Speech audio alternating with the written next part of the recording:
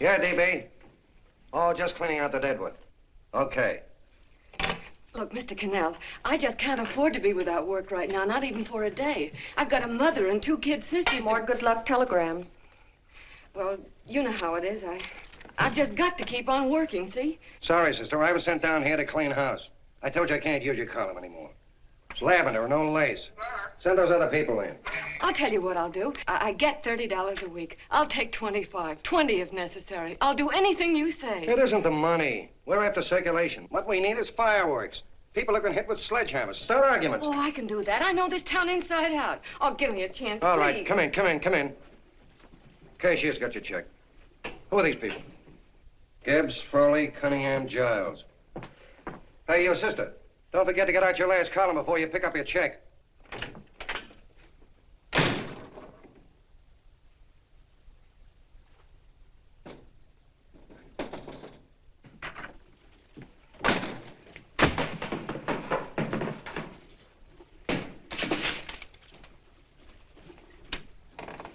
You're a couple of sticks shy in your column, man. Big rich slob like D.B. Norton buys a paper and 40 heads are chopped off.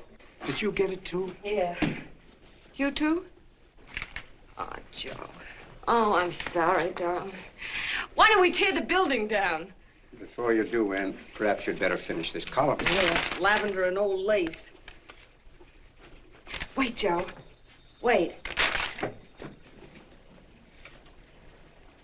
Wants fireworks, huh? Okay.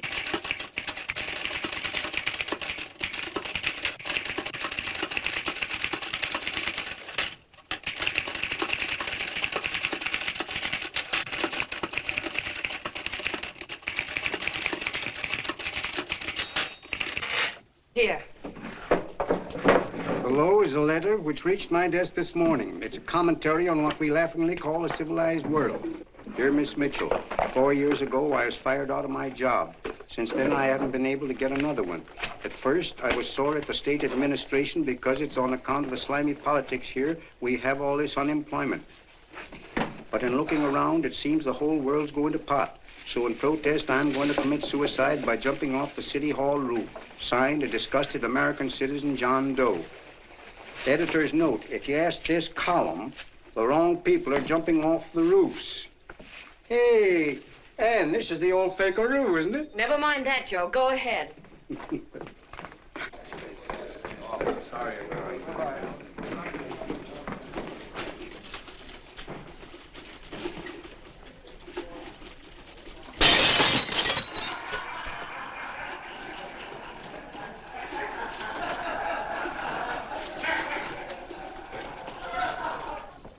And it's because of the slimy politics that we have all this unemployment here. There it is. That's D.B. Norton's opening attack on the governor. Why, Jim, it's just a letter sent into a column. No, I can smell it. That's Norton. Good morning, gentlemen. Good morning, Governor. Morning, Governor. You're rather early. Governor, did you happen to see this in the new bulletin? Yes. I had it served with my breakfast this morning. Jim thinks it's D.B. Norton at work. Of course it is. Oh, come, Jim. That little item, D.B. Norton does things in a much bigger way. This is his opening attack on you, Governor. Take my word for it. What did he buy a paper for? Why did he engage a high-pressure editor like Cannell for? He's in the oil business.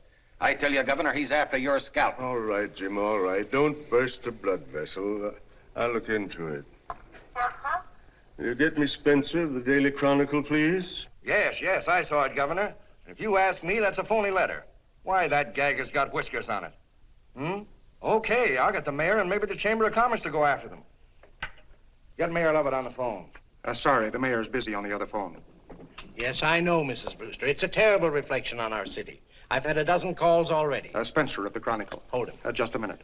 Yes, Mrs. Brewster. I'm listening. I insist that this John Doe man be found and given a job at once. Now, if something isn't done about it, I'll call out the whole auxiliary. Yes, and the junior auxiliary, too. We'll hold a meeting and see that it is. Yes, Spencer? Who? The governor?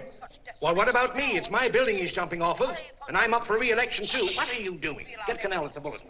Why, he's liable to go right past my window. Get me Cannell. What was that? What? Out the window. Something just flew by. I didn't see anything. Well, don't stand there, you idiot. Go and look. Open the window.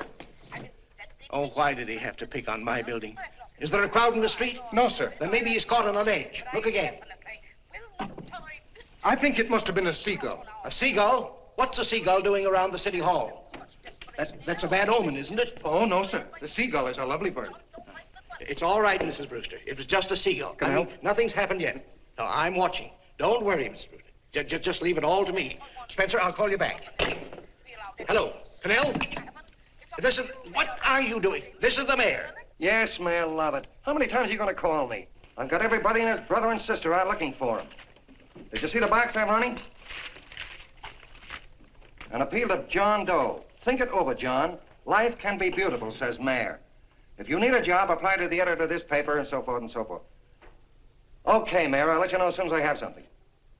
What? Well, pull down the blinds. Been up to Miss Mitchell's house, boss. Boy, she's in a bad way. Where is she? Hey, do you know something? She supports a mother and 2 kids. What do you know about that? Did you find her? No. Her mother's awful worried about her. When she left the house, she said she was going on a roaring drunk. The girl, I mean. Go out and find her. Sure. Hey, but the biggest thing I didn't tell you, her old man's Hello? Doc Mitchell. You know the doctor saved my mother's life and wouldn't take any money for it? You remember that. Okay, boss, I'll go and look for her. Holy smokes, Commissioner, you've had 24 hours. Okay, Hawkshaw, grab a pencil. Here it is again. About 5'5", brown eyes, light chestnut hair, and as fine a pair of legs as ever walked into this office. Did you want to see me? No.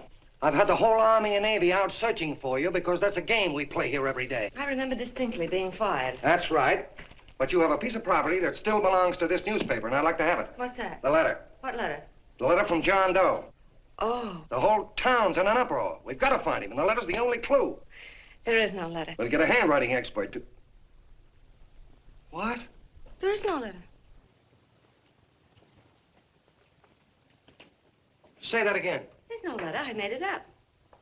You made it up. Mm-hmm. You said you wanted fireworks.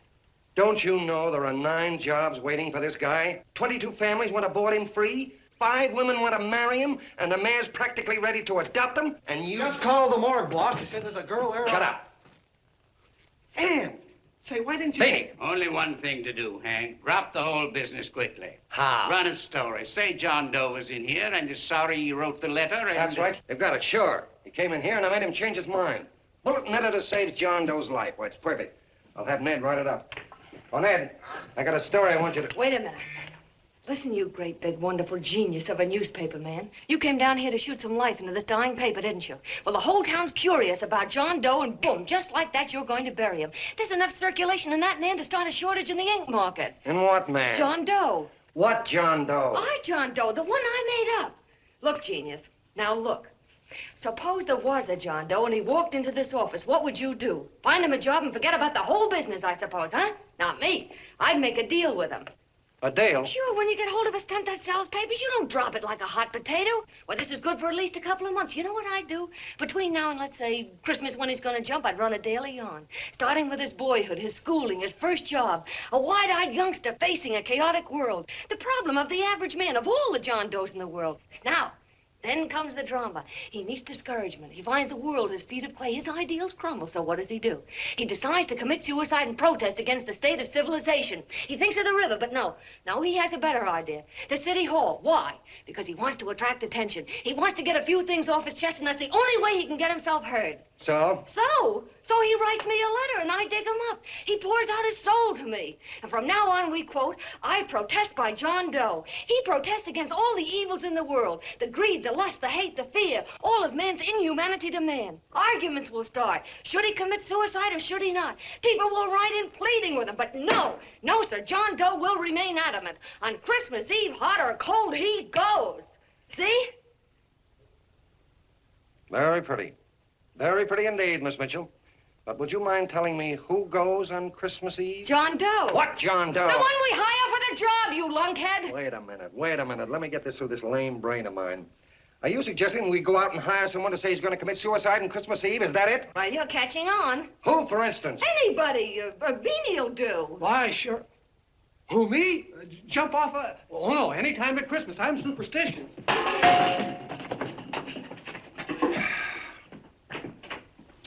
Miss Bishop, do me a favor. Will you go on out and get married and have a lot of babies, but Stay out of newspaper business. Better get that story in, Hank. It's getting late. You're supposed to be a smart guy. If it was raining $100 bills, you'd be out looking for a dime you lost someplace. Holy smokes, wasting my time listening to this mad woman. Look, Chief, look at the Chronicle is running on John Doe. They say it's a fake. Why, the no good the John Doe story, amateur journalism. It's palpably phony. It's a wonder anyone is taking it serious. What do you think of those guys? That's fine. That's fine. Now fall right into their laps. Go ahead. Say John Doe walked in and called the whole thing off. You know what that's going to sound like on top of this. That's all, Ned. Thank you. All right. Amateur journalism, huh? Why, that bunch of sophomores, I can teach them more about... Hey, boss, get a load of this. What? Look.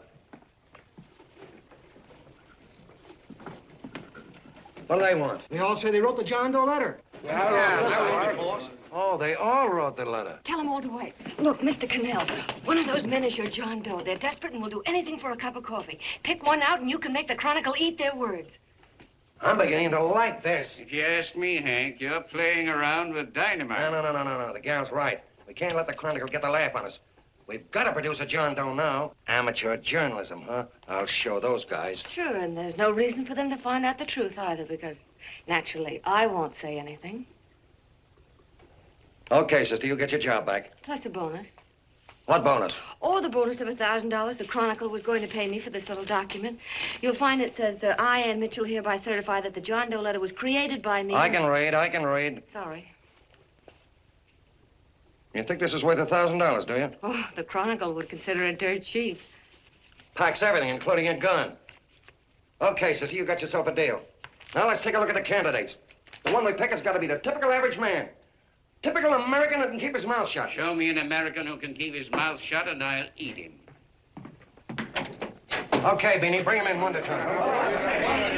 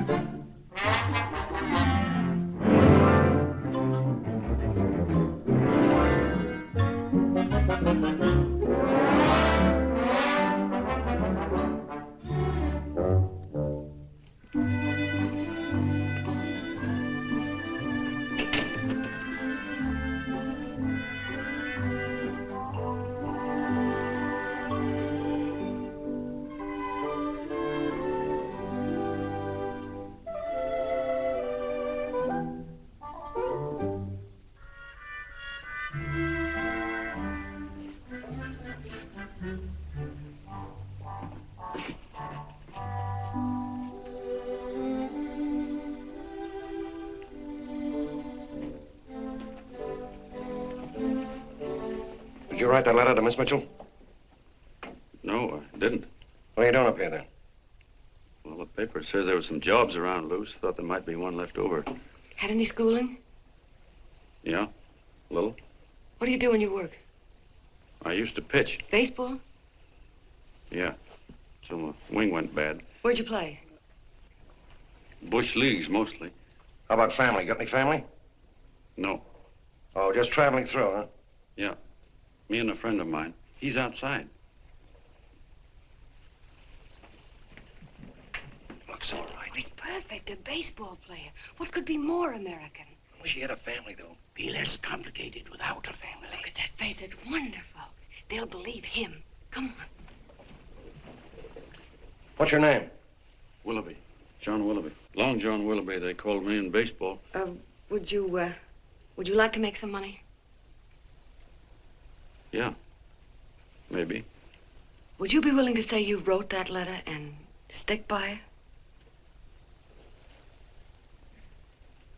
it? I get the idea. Yeah. Maybe. That's our man. He's made to order.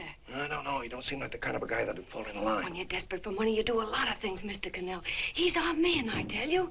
He's fainted. On, Get the water quickly. Hurry up, Pop. Oh. Right here, sit down. You all right? Yeah, I'm all right. How many is that, 6?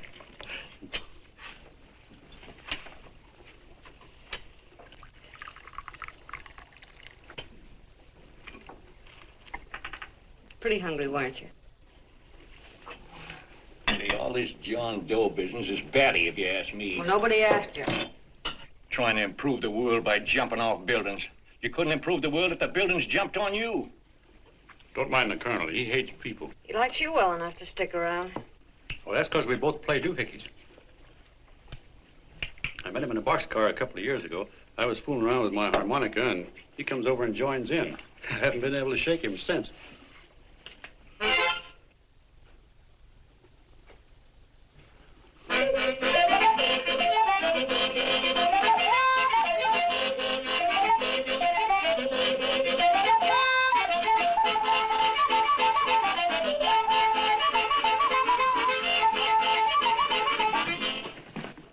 Here he is. No, you can't take pictures of him like that, eating a sandwich and with a beard.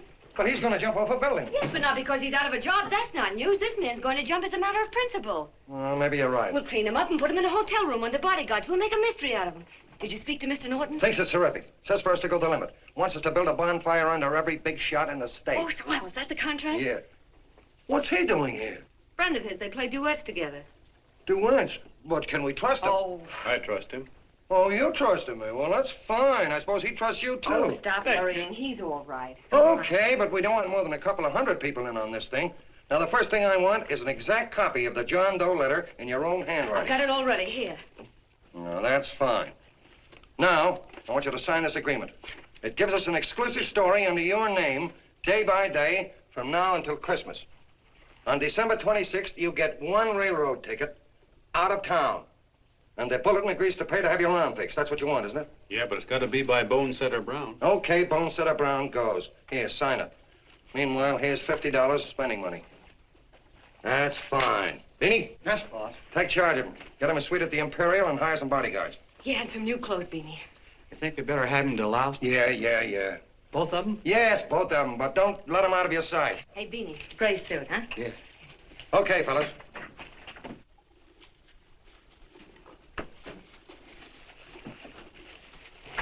Take it easy, John Doe. And you start pounding that typewriter. Oh, boy, this is terrific. No responsibilities on our part, just statements from John Doe, and we can blast our heads off. Before you pop too many buttons, don't forget to make out that check for $1,000. Okay, fellas, now, let me see. You sit outside the door. Nobody comes in, see? You two fellas sit in here. Hey, pretty nifty, huh? You ain't going to get me to stay here. Sure you are. No, sir. That spot under the bridge where we slept last night's good enough for me. Say, what'll I do with this baggage? Well, stick him in the bedroom. Give me mine. I ain't staying. You know, we were headed for the Columbia River country before all this John Doe business came up. You remember that, don't you? Sure, I remember. Say, your ears popped coming up in the elevator. Mine did. All along, John. I tell you, it's no good. You're going to get used to a lot of stuff that's going to wreck you. Why, that $50 in your pocket's beginning to show up on you already. And don't pull that on me, neither. Stop worrying, Colonel. I'm going to get my arm fixed out of this. Hey, here's some cigars the boss sent us. Have one. Hey, Help cigars. yourself. No.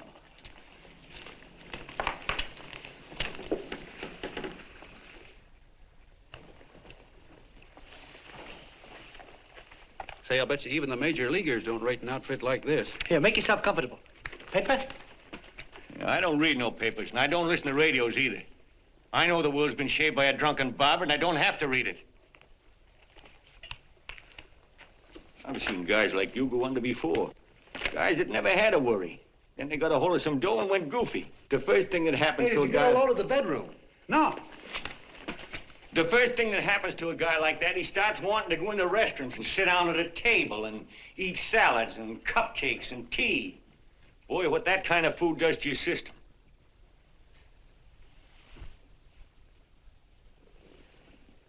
The next thing the dope wants is a room. Yes, sir, a room with steam heat and curtains and rugs. And before you know it, he's all softened up and he can't sleep unless he has a bed.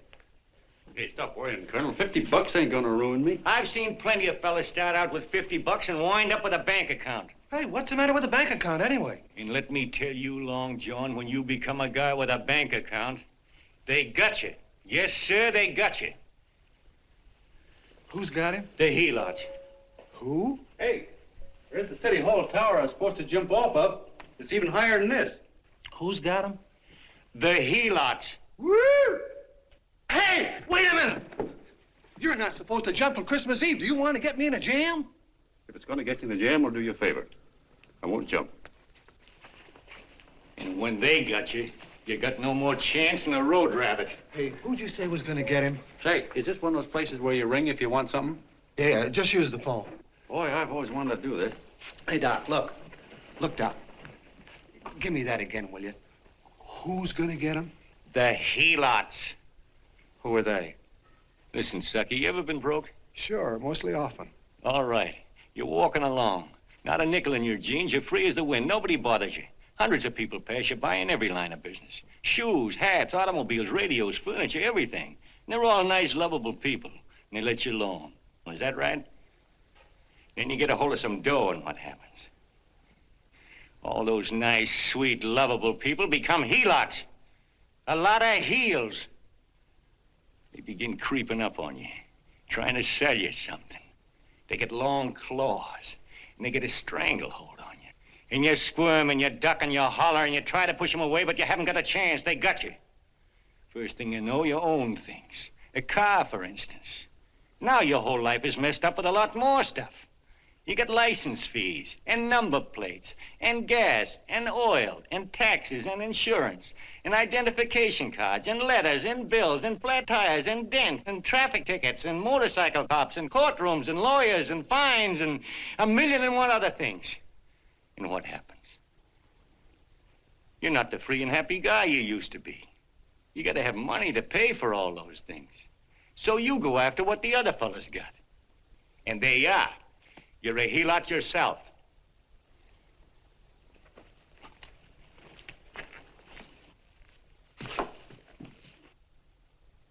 You win, Colonel. Here, take the 50. Go out and get rid of it. You bet I will, just as fast as I can. I'm going to get some canned goods, a fishing rod, and the rest I'm going to give away. Give away? Hey, get me a pitcher's glove. I got to get some practice. Say, he's giving it away. I'm going to get me some of that. Hey, come back here, you helot. Well, you send up 5 hamburgers with all the trimmings, 5 chocolate ice cream sodas, and 5 pieces of apple pie. No, apple with cheese. Yeah, thanks.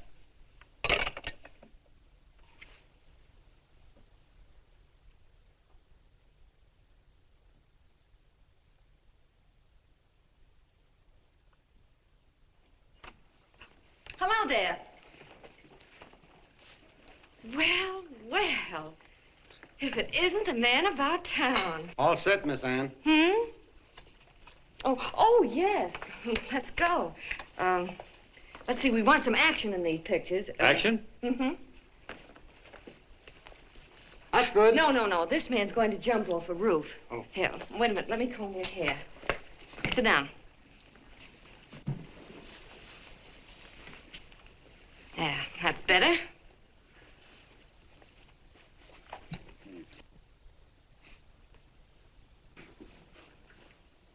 You know, he's got a nice face, hasn't he? Yeah, he's pretty.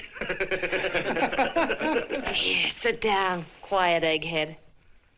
All right, now a serious expression. Can't. I'm feeling too good. Oh, come on now. This is serious. You're a man disgusted with all of civilization. With all of it? Yes, you're sore at the world. Come on now. Oh, crabby guy, huh? Yeah. No.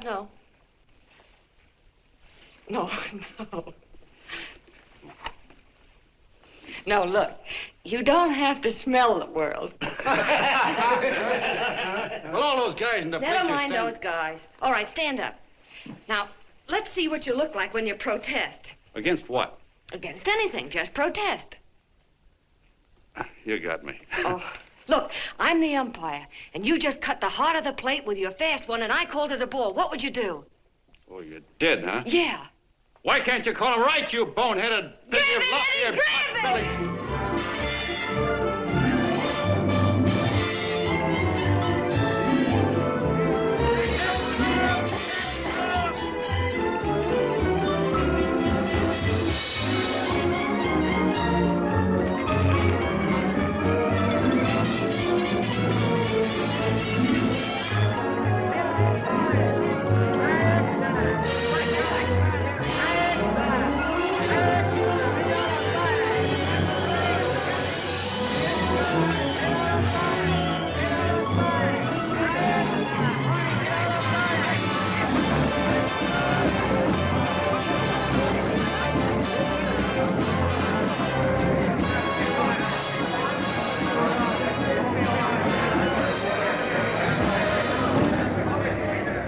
I don't care whose picture they're publishing. I still say that this John Doe person is a myth, and you can quote me on that. And I'm going to insist on his being produced for questioning. You know as well as I do that this whole thing is being engineered by a vicious man with a vicious purpose, Mr. D.B. Norton.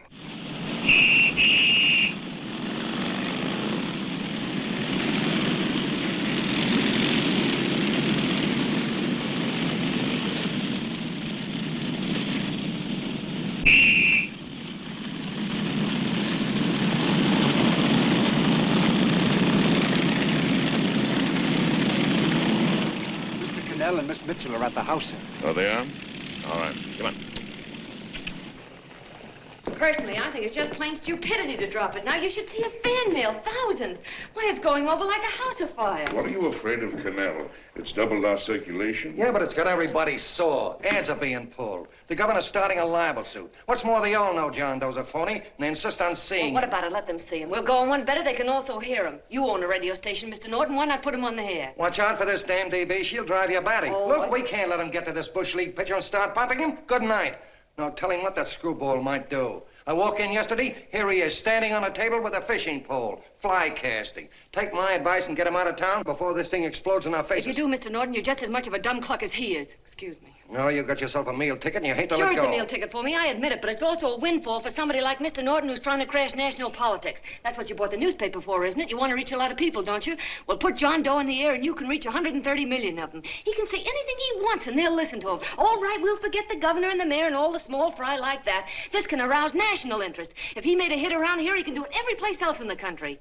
And you'll be pulling the strings, Mr. Norton. Go down to the office and arrange for some radio time. Well, DB, you're not going I to want it fall. as soon as possible. Okay. I just came in to get warm myself. Come on, let's go.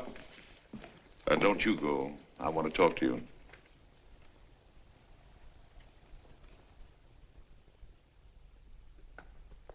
Sit down.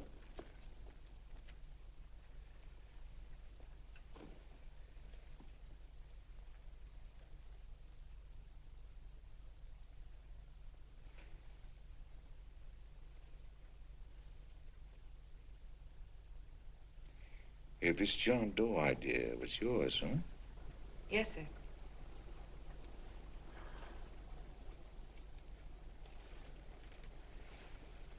How much money do you get? $30. $30. Well, what are you after? I mean, what do you want? A journalistic career? Money. Money? Well, I'm glad to hear somebody admit it. Do you suppose you could write a radio speech that would put that fellow over? Oh, I'm sure I can. Do it, and I'll give you $100 a week. $100? That's only the beginning. You play your cards right, and you'll never have to worry about money again. Oh, I knew it. Hello. Hello. Whenever there's a pretty woman around. This is my nephew, Ted Sheldon, Miss Mitchell. How do you do? How do you do? All right, Casanova, I'll give you a break. See that Miss Mitchell gets a car to take her home. Always reading my mind, aren't you? Thank you very much for everything. And Miss Mitchell, I think from now on you'd better work directly with me. Yes, sir.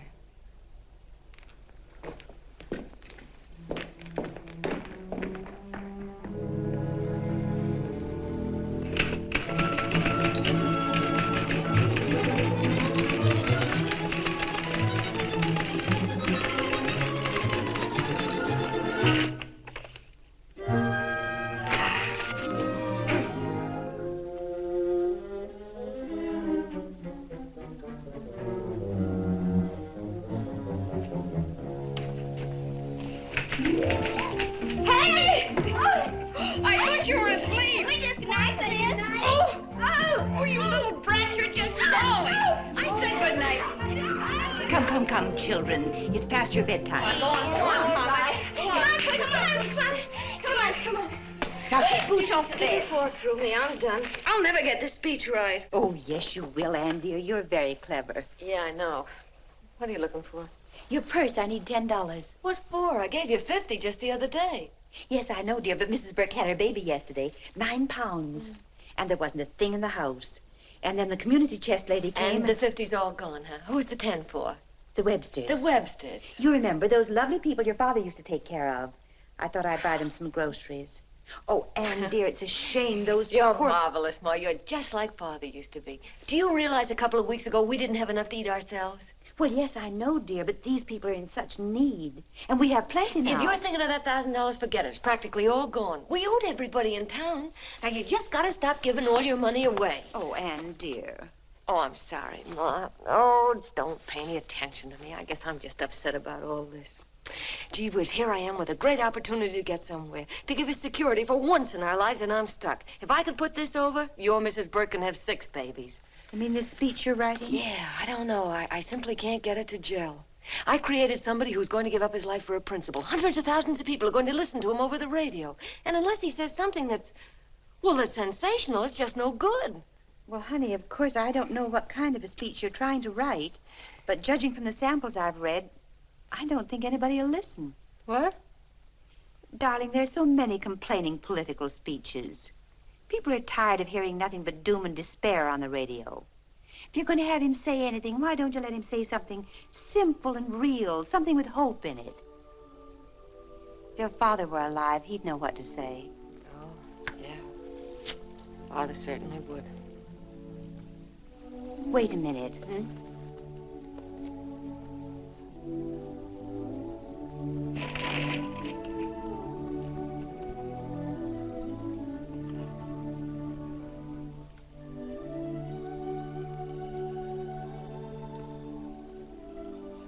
That's your father's diary, Anne. Father's... I never knew he had a diary. There's enough in it for 100 speeches. Things people ought to hear nowadays. You'll be careful of it, won't you, dear? It's always helped to keep your father alive for me. You bet I will, Ma. Wait a minute. John Doe don't want to sign no autographs. Well, what does he do all day? What does he do all day? He's writing out his memories. Sorry, lady, you can't see Mr. Doe. He wants to be alone. No, he just sits around all day and commutes with himself.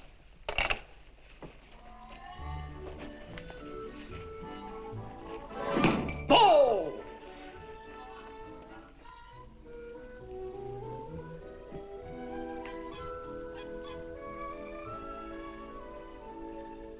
I don't know how you're going to stand it around here till after Christmas. I'll bet you ain't heard a train whistle in 2 weeks.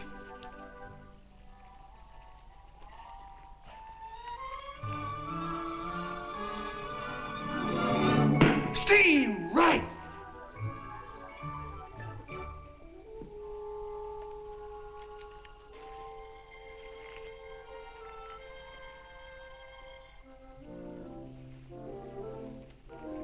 I know why you're hanging around.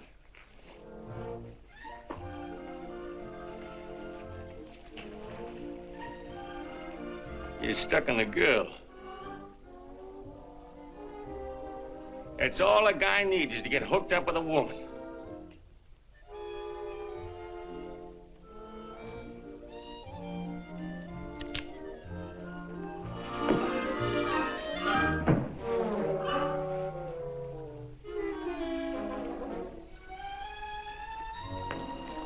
What was that, a single? First baseman dropped the ball.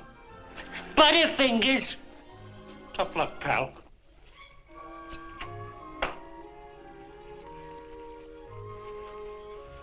Guy has a woman on his hands. First thing he knows, his life is balled up with a lot more things.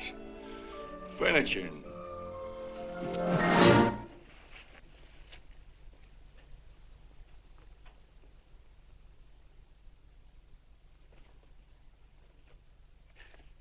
Did you get him? You're out. Swell. What's this, the end of the 8th? 9th.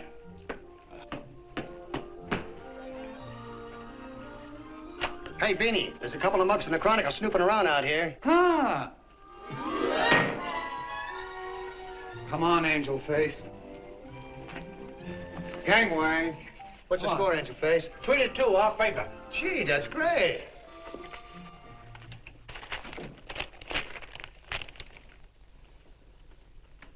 Hey, you got swell form there. Must have been a pretty good pitcher. Pretty good. Say, I was just about ready for the major leagues when I chipped a bone in my elbow. I got it pitching a 19-inning game. 19? Yeah. There was a major league scout there watching me, too. And he came down after a game with a contract. You know what? I couldn't lift my arm to sign it. I'll be okay, though, as soon as I get it fixed up. It's too bad. What do you mean, too bad? Huh? Oh, that you'll never be able to play again. What are you talking about? I just told you I was going to get Well, you know how they are in baseball if a guy's mixed up in a racket. Racket? What do you mean? Well, I was just thinking about this John Doe business. Why, as soon as it comes out it's all a fake, you'll be washed up in baseball, won't you? Yeah. Hey, doggone. I never thought about that.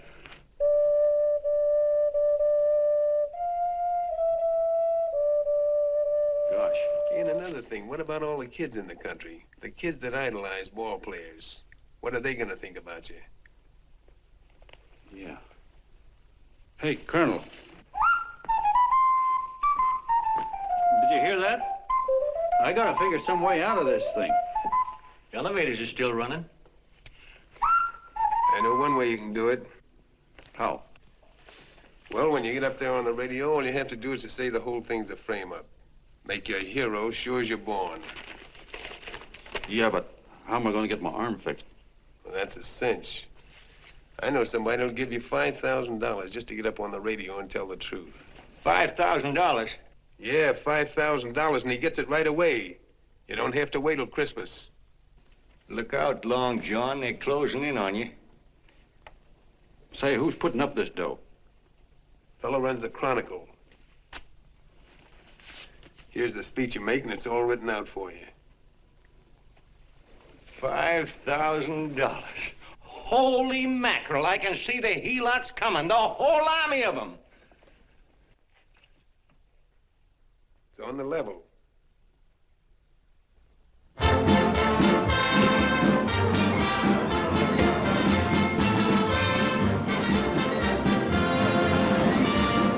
No, I'm sorry. Tickets for the broadcast are all gone.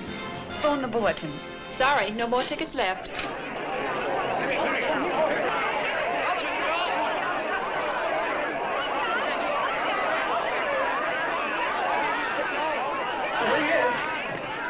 Hello, John. All set for the big night? Swell. Turn around. One moment. Now stand still. Huh? Hold it. Big smile, Mr. Doe. That's swell. Okay, Beanie, that's All right, all. Take him stand now. here. Now, look, John, here's the speech. It's in caps and double spaced. You won't have any trouble reading it. Not nervous, are you? No. Of course not. He wouldn't be. Who? John Doe, the one in there. Hey, don't let your knees rattle. It picks up on the mic. Oh, Beanie, you needn't be nervous, John. All you have to remember is to be sincere. Pick up that phone, Miss Mitchell. It's for you. Okay. Hello? Yes, Mother. Oh, thank you, darling. Oh, there he is, the poor dear man. Oh, good luck to you, Mr. Doe. We want you to know that we're all for you. The girls all decide that you're not to jump off any roof at all. Oh, we'll stop it. You got the speech I gave you? Yeah. Now, look. I'll give this money to the colonel just as soon as you get started. We'll have a car waiting at the side entrance for you. Okay. How'd you get in here? Huh? Oh, I just came in to wish him Come luck. on, out. Mother says good luck, too. John, when you read that speech, please believe every word of it. He's turned out to be a wonderful person, John. Who? John Doe, the one in the speech. Oh. You know something? I've actually fallen in love with him. All right, there he is, sister. Now, come on, plenty of bone. What's the idea? No, that's too much. That's not what, not so much. Come on. That's it. Oh, this is no time for cheap publicity, Mr. Cannell. Listen, if that guy lays an egg, I want to get something out of it. I'm getting a Jane Doe ready. Oh, come on. Here. Will you, fellas? Give me a All right, chance. that's I enough. have to raise just one more. Now, that's fine, honey. You go ahead. After you've been doing. You've done everything. Go ahead. How you doing? Oh. All right, Benny, bring him in. Holy smoke, a half a helot. There you are, boss, just like you ordered. Symbols of little people. Okay, get him up. All right, young fella. This is ridiculous, Mr. Cannell. Come on, give me a chance. The man's on the air. Please. Look at him. Oh, fellas, of course you can have all the pictures you want afterwards. No, come on, afterwards. You can have a... Come on, that's right. Afterwards, you can get all the pictures you want. Thank you very much. Come on. Well, afterwards, that's right. Come on, Snooks, you've got to bail out. Okay, goodbye, Mr. Doe. Beanie. All right. Better get ready. 1 minute to go. Wow, 1 minute to go and the score is nothing to nothing. Now, please, John, You won't let me down, will you? Will you? Of course you won't. If you'll just think of yourself as the real John Doe. Listen, everything in that speech are things a certain man believed in. He was my father, John. And when he talked, people listened. And they'll listen to you, too. Funny. You know what my mother said the other night? She said to look into your eyes, that I'd see Father there. Hey, what do you say? Okay, we're coming. Come on. Now, listen, John, you're a pitcher. Now get in there and pitch. Good luck. Give him room. Let him through. Come on.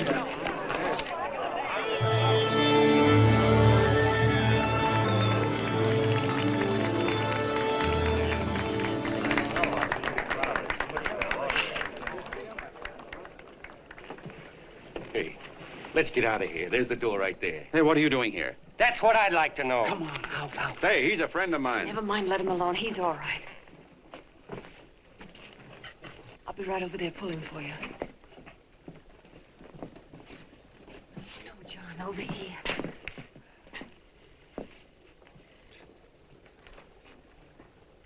Stand by.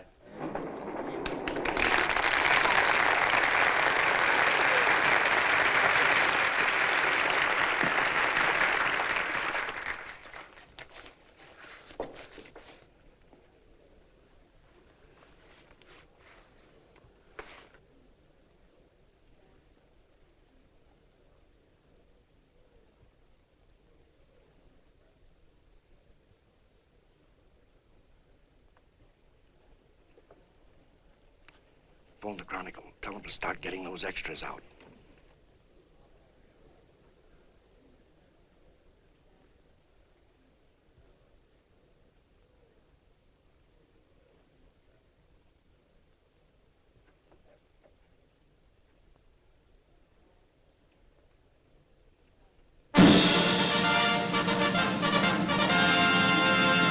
And good evening, ladies and gentlemen. This is Kenneth Fry speaking for the New Bulletin. Tonight we give you something entirely new and different. Standing beside me is the young man who has declared publicly that on Christmas Eve he intends to commit suicide, giving as his reason, quote, "I protest against the state of civilization," end quote. Ladies and gentlemen, the New Bulletin takes pleasure in presenting the man who is fast becoming the most talked of person in the whole country, John Doe.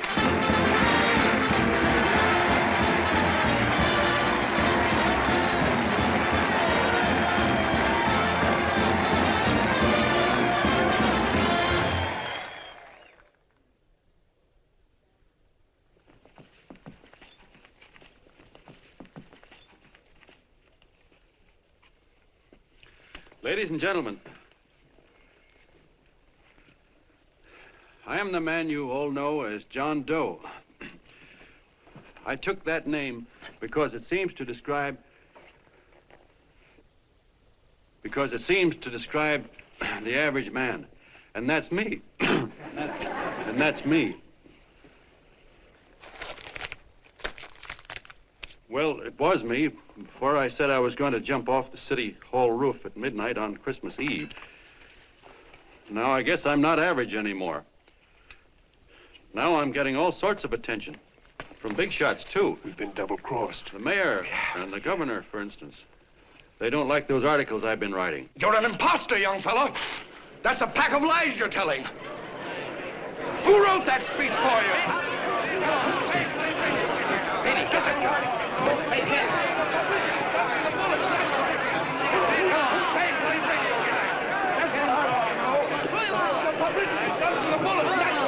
Spencer. Ladies and gentlemen, the disturbance you just heard was caused by someone in the audience who tried to heckle Mr. Doe. The speech will continue.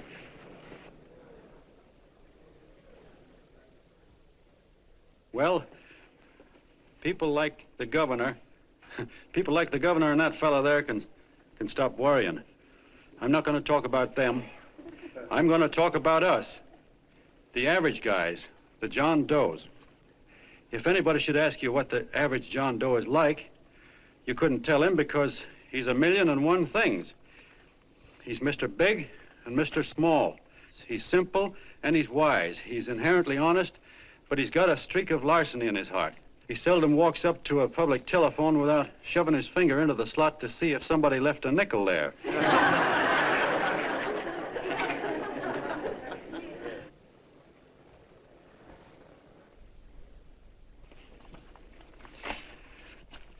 He's the man the ads are written for. He's the feller everybody sells things to. He's Joe Doe, the world's greatest stooge and the world's greatest strength.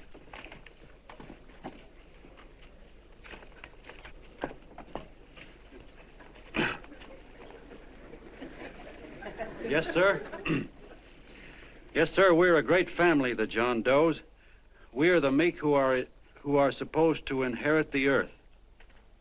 You'll find us everywhere. We raise the crops, we dig the mines, work the factories, keep the books, fly the planes, and drive the buses. And when a cop yells, "Stand back there, you," he means us, the John Does. Well, what kind of a speech is that? Didn't you read it? We've existed since time began. We built the pyramids.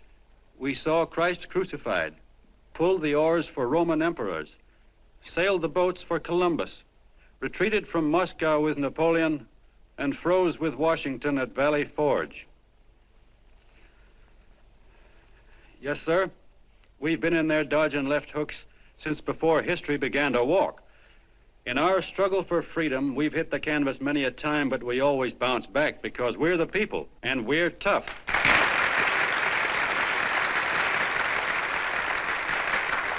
They've started a lot of talk about free people going soft, that we can't take it. That's a lot of hooey.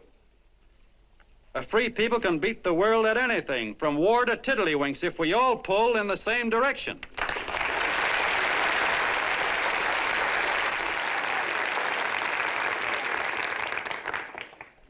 I know a lot of you are saying, "What can I do? I'm just a little punk. I don't count." Well, you're dead wrong. The little punks have always counted, because in the long run, the character of a country is the sum total of the character of its little punks.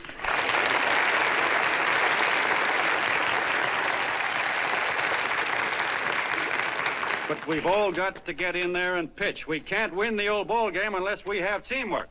And that's where every John Doe comes in. It's up to him to get together with his teammate. And your teammate, my friends, is the guy next door to you.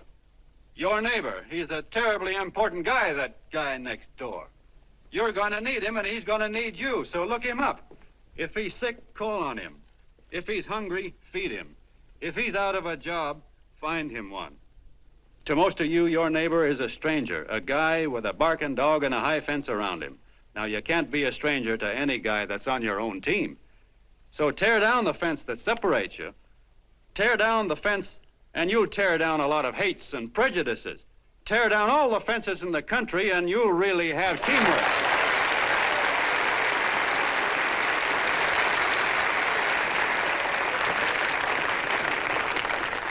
I know a lot of you are saying to yourselves, he's asking for a miracle to happen. He's expecting people to change all of a sudden.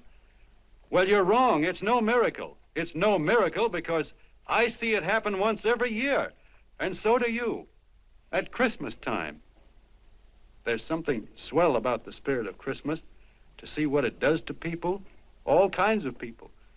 Now, why can't that spirit, that same warm Christmas spirit, last the whole year round?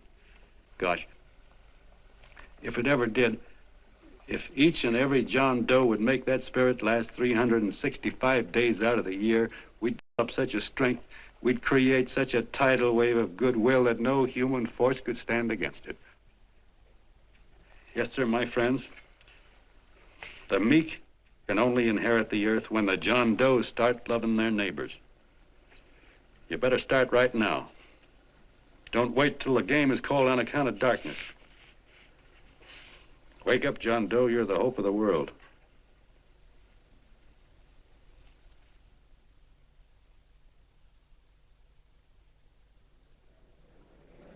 John, you were wonderful.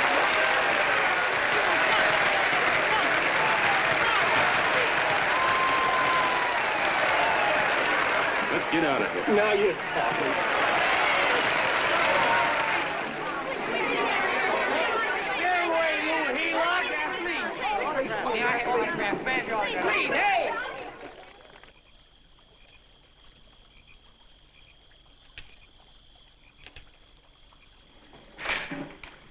I knew you'd wake up sooner or later.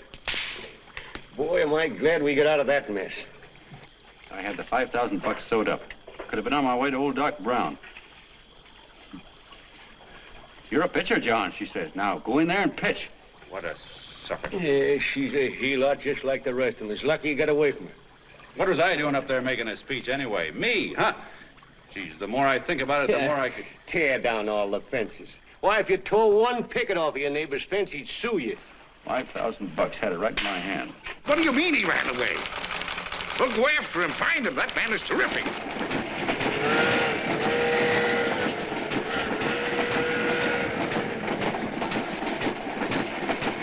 Columbia River, here we come.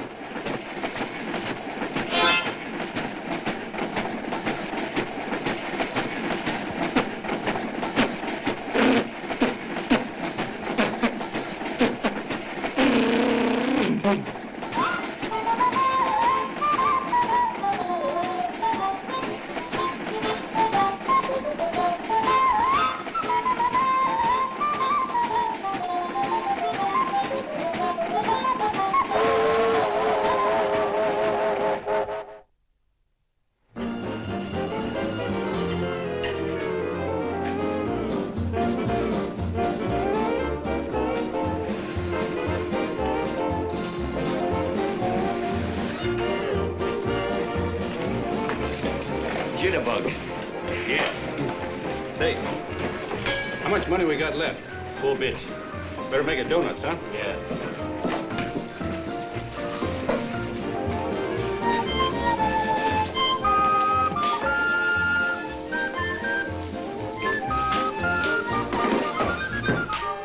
What'll it be, gents? Have you got a couple of steaks about that big and about that thick? Yeah, with hash brown potatoes and tomatoes and apple pie and ice cream and coffee. And donuts, I know. Hey, Ma! Seekers! A pair.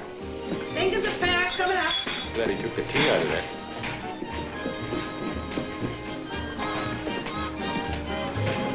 Hey, look. Join the John Doe Club. John Doe Club.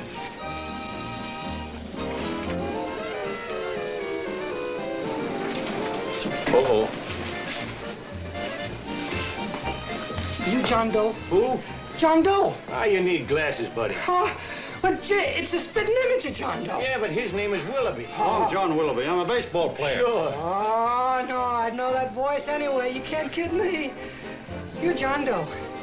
Hey, Ma! Ma! That's John Doe. John Doe. Yeah, sitting right there, big as life. Who'd you say it was? John Doe, the big guy there. Pictures in the paper. That's John Guy. John Doe. John Doe. Sitting right there, John Doe. Hey, operator. Dan's Beanery. Look, call everybody in town. John Doe was just in my place. Yeah, he ordered donuts.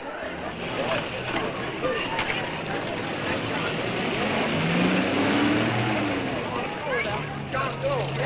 Let's see John Doe. Come on.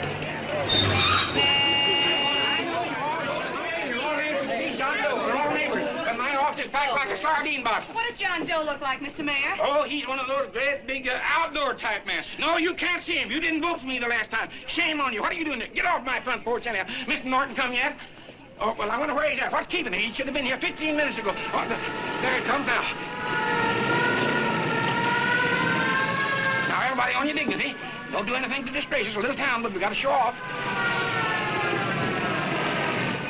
Better let me talk to him. All right, but present it to him as a great cause for the common man. Ah, here he comes. Now, give him room down there. Give him room, folks.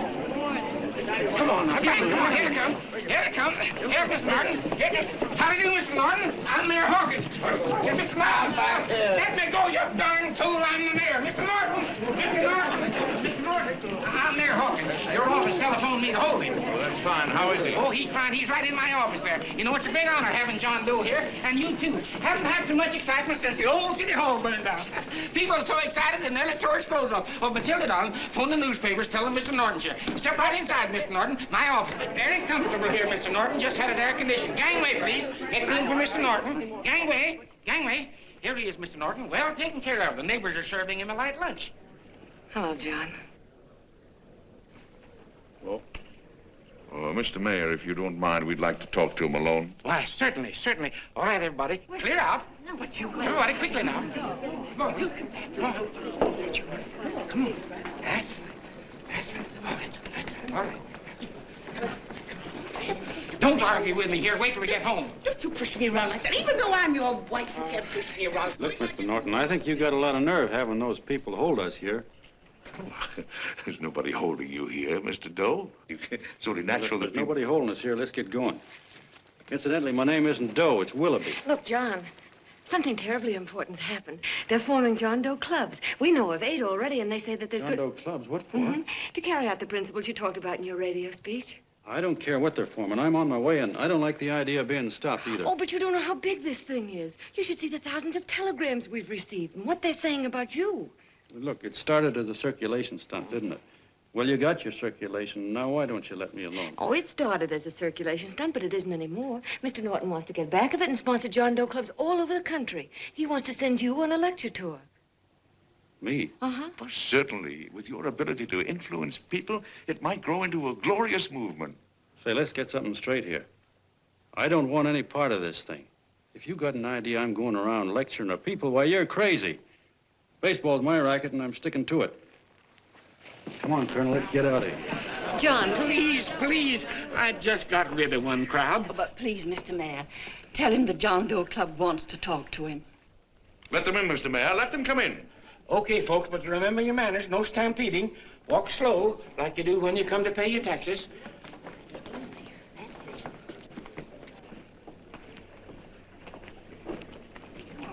Okay. All right, give me a chance. come right in. My name's Bert Hansen, Mr. Doe. I'm the head soda jerker at Schwabacker's drugstore. Well, sir, you see, me and my wife, we heard your broadcast, and we got quite a bang out of it, especially my wife. Kept me up half the night saying, that man's right, honey. The trouble with the world is nobody gives a hoot about his neighbor. That's why everybody in town's sore and cranky at each other. And I kept saying, well, that's fine, but how's a guy going to go around loving the kind of neighbors we got? Old Sourpuss, for instance. You see, Sourpuss Smithers is a guy who lives all alone next door to us. He's a cranky old man that runs a second-hand furniture store. We haven't spoken to him for years. I always figured he was an ornery old gent that hated the world because he was always slamming his garage door and playing the radio so loud he kept half the neighbors up. Well, anyway, the next morning I'm out watering the lawn and I look over and there's Sourpuss on the other side of the hedge straightening out a dent in his fender. And my wife yells to me out the window. She says, go on, speak to him, Bert. And I figured, well, heck, I can't lose anything, so I yelled over to him, good morning, Mr. Smithers. He went right on pounding his fender. Was I burned? So I turned around to give my wife a dirty look, and she said, louder, he didn't hear you. So in a voice you could have heard in the next county, I yelled, good morning, Mr. Smithers. Well, sir, you could have knocked me over with a feather. Old Sourpuss turned around, surprised-like, and he put on a big smile, came over and took my hand like an old lodge brother, and he said, good morning, Hanson. I've been wanting to talk to you for years, only I thought you didn't like me.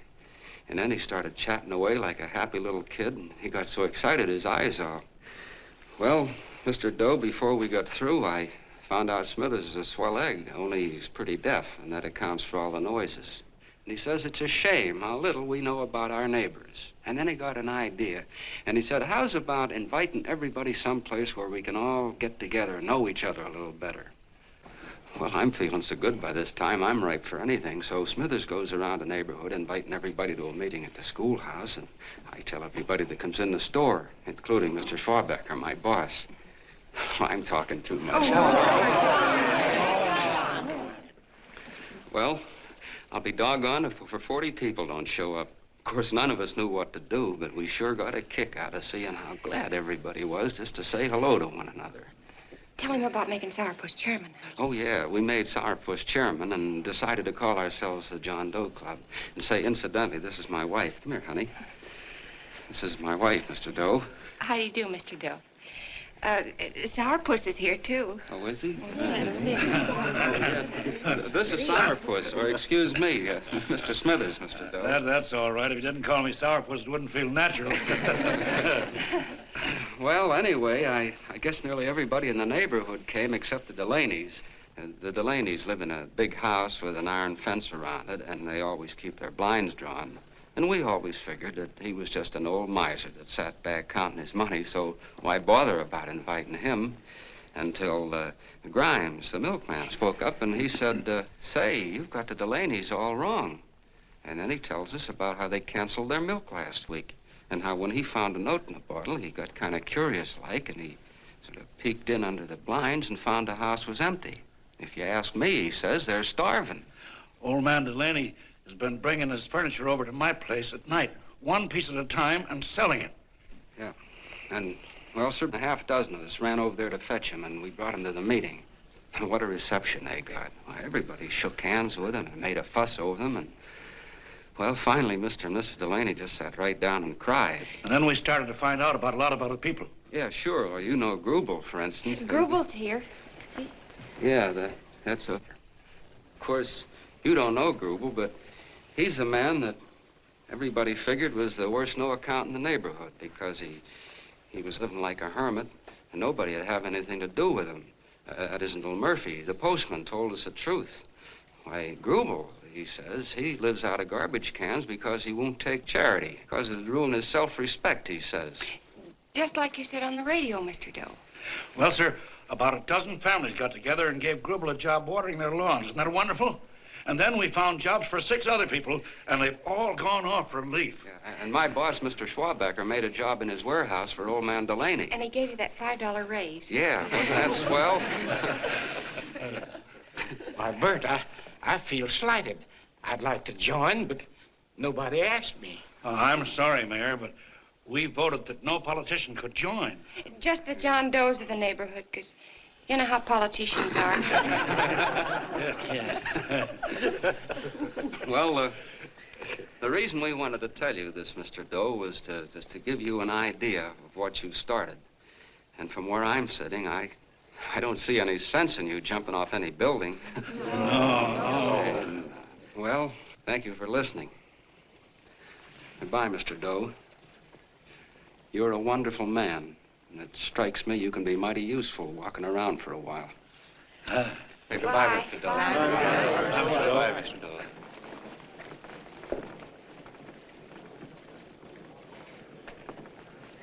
I'm Mrs. Delaney, Mr. Doe.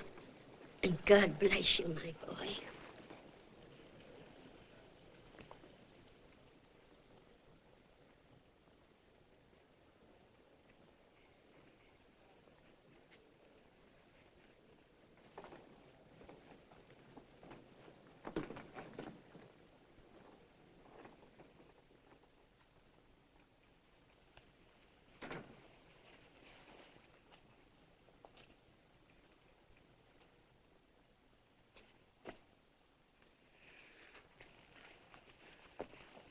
Gee whiz, I'm all mixed up.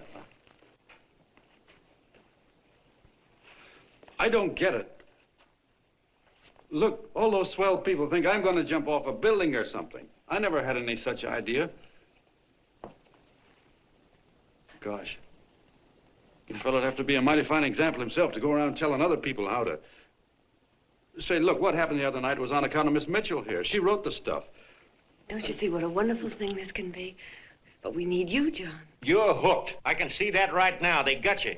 Well, I'm through.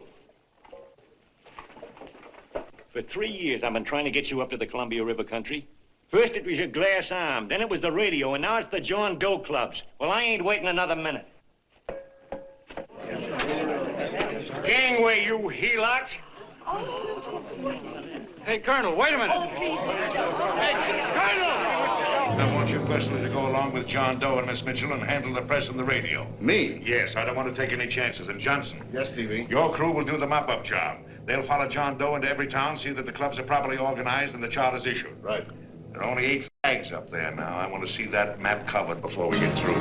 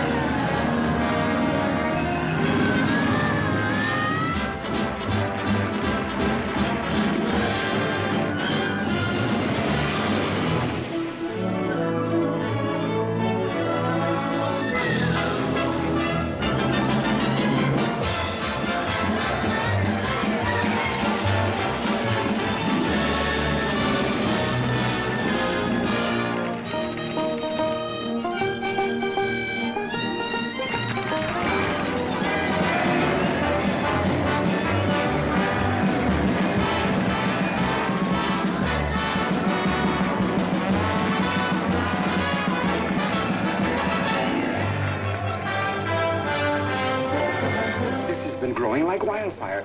If they made demands, I'd understand it. But the John Does ask for nothing. People are going off relief. If this keeps up, I'll be out of a job. As soon as it gets strong enough, we'll find out what John Doe wants. 30 every Thursday. 60 at 60. Who knows what? I'm sorry, boss. They just won't let anybody talk politics to them. It's crazy. We've got to get to them. They represent millions of voters.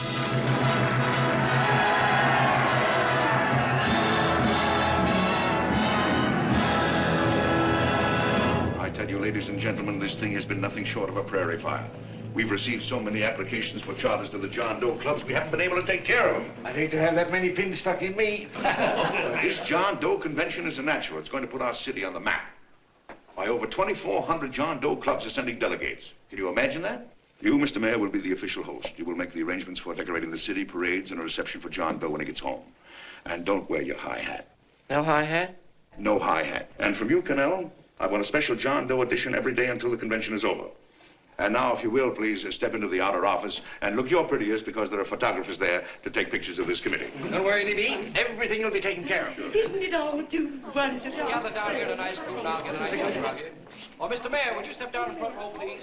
You ladies get close to him. That's it. Well, I don't get it. Get what? Look, D.B., I'm supposed to know my way around. This John Doe movement has cost you a fortune. Now, this convention is going to cost plenty. Well? Well, I'm stuck with 2 and 2, and I'm a sucker if I can make 4 out of it. Where do you come in?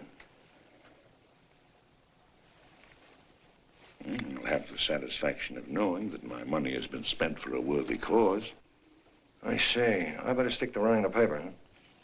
I think maybe you better had. Cannell, I'd like to have the John Doe contract, all the receipts for the money we advanced him, and the letter Miss Mitchell wrote, for which I gave her $1,000. Yes, sure.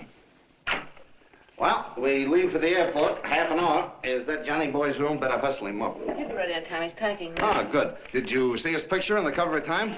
Yeah. I gotta give you credit, Annie girl. I've handled a good many big promotions in my time. Everything from a World's Fair to a channel swimmer. But this one has certainly got me spinning. And now a John Doe convention. Wow.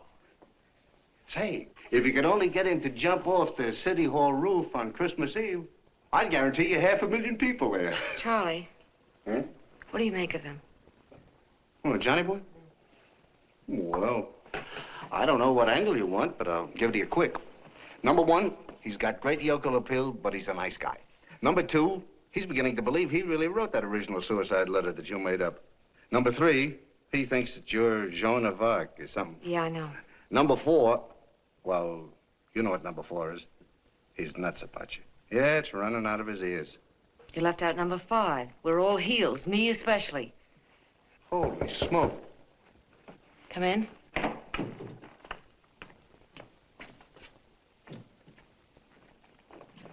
Small pack. Good. I'll go and get Beanie Boy. Okay, Charlie boy.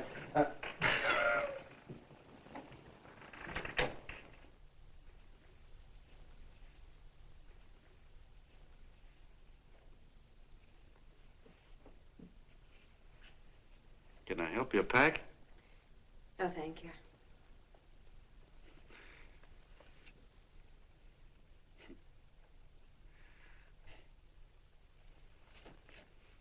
Do you care if I sit down out here? No.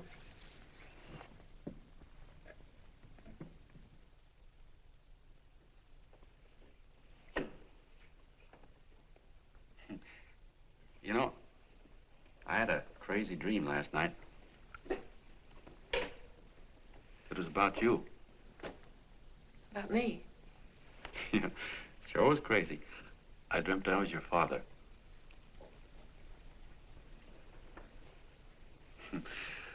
There was something I was trying to stop you from doing.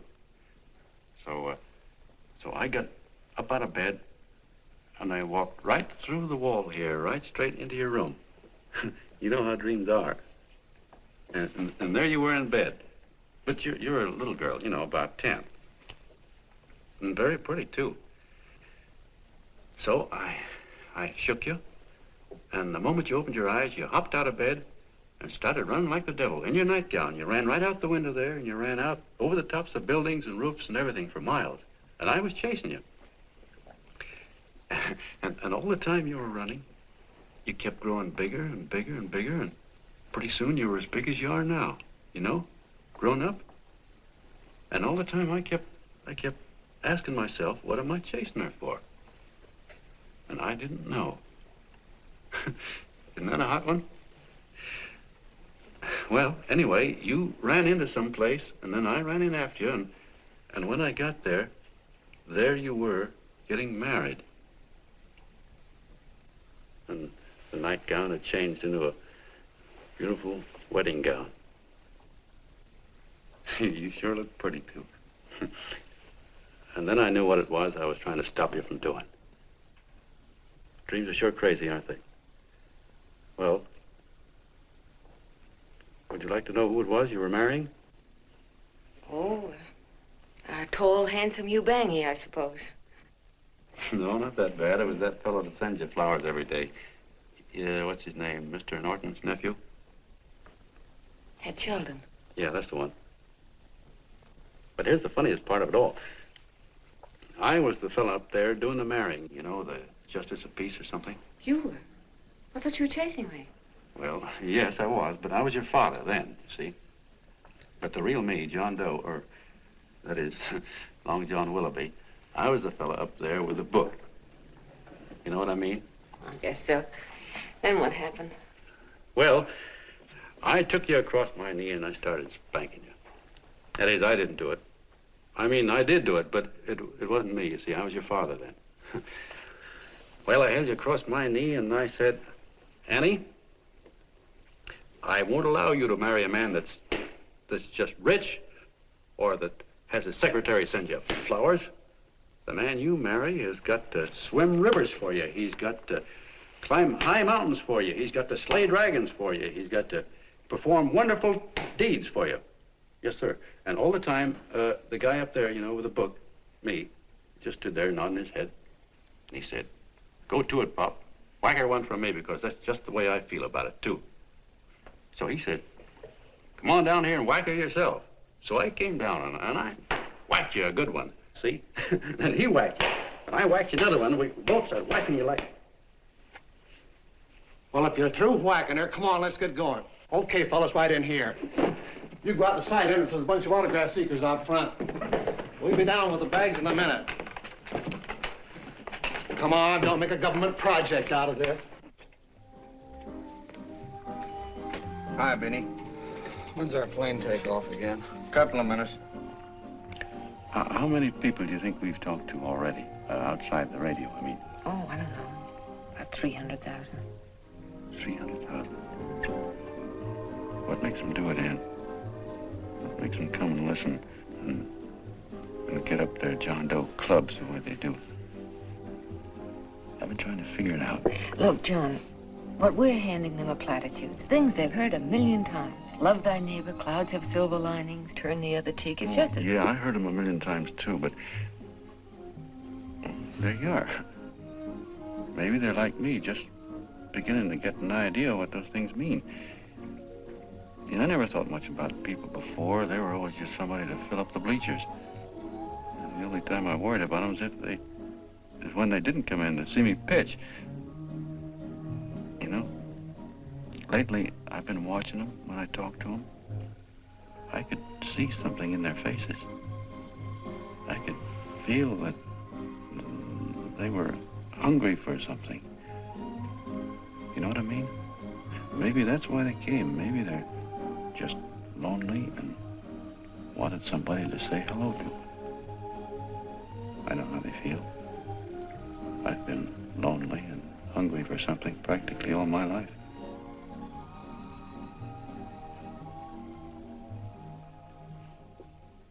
All aboard, folks. Yeah, that's true. Oh, somebody else sitting here? No, that's your seat. And this is your coat. Mine? A little token of appreciation. Oh, it's beautiful, D.B. Well, I don't quite know what to say. Well, don't say anything at all. Just sit down. Oh, Go ahead, open it. Oh. Oh, it's lovely. And a new contract goes with it. Well, come on, spring it. You've got something on your mind. It must be stupendous. You know, that's what I like about it. Right to the point, like that. All right, Practical Annie. Here it is. Tomorrow night, before a crowd of 15,000 people and talking over a nationwide radio hookup, John Doe will announce the formation of a third party. A third party? Yes, the John Doe Party. Devoted entirely to the interests of all the John Does all over the country, which practically means 90% of the voters. He will also announce the third party's candidate for the presidency, a man whom he personally recommends, a great humanitarian, the best friend the John Does have. Mr. D.B. Norton. Yes.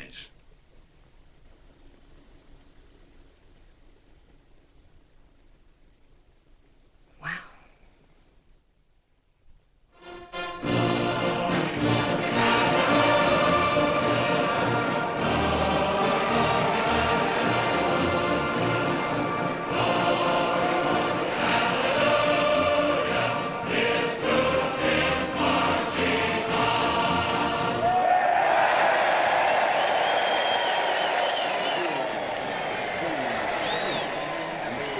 And although the opening of the convention is hours off, the delegates are already pouring into the ballpark by the droves, with lunch baskets, banners, and petitions asking John Doe not to jump off any roof. No matter how you look at it, it's still a phenomenal movement. These John Does, or the hoi polloi, as you've heard people call them, have been laughed at and ridiculed. But here they are, gay and happy, having traveled thousands of miles, their expenses paid by their neighbors, to come here to pay homage to their hero, John Doe.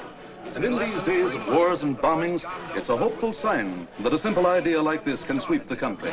An idea based on friendliness, on giving and not taking, on helping your neighbor and asking nothing in return. And if a thing like this can happen, don't let any of your grumbling friends tell you that humanity is falling apart. This is John B. Hughes, signing off now and returning you to our main studio until 9 o'clock, when the convention will officially open. Oh, John, come in. Say, I'm it's raining out a little. That's all right. It's good to see you. Sit down. Thanks.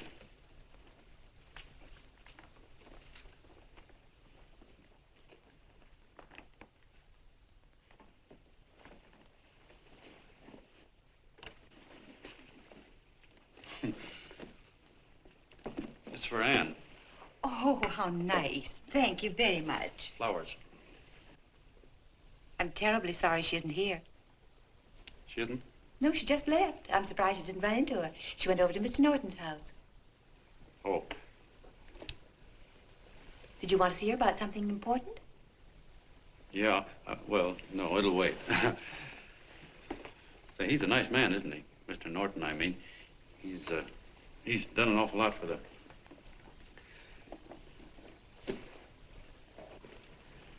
Well, say, my coat's pretty wet. I'm afraid I might have wet the couch a little.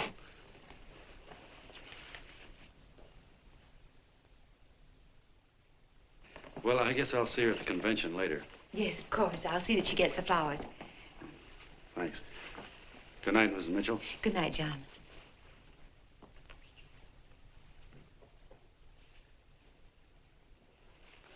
Say, Miss Mitchell, I'm kind of glad Anne isn't here.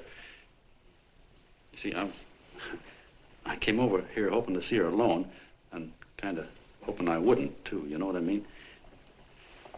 There was something I wanted to talk to her about. But, well, it'll wait, I guess. Good night. Good night, John. Say, look, Mrs. Mitchell, have you ever been married? Oh, I'm sure you have. Gosh, that's pretty silly. I guess you must think I'm kind of batty. Well, I guess I'd better be going at that.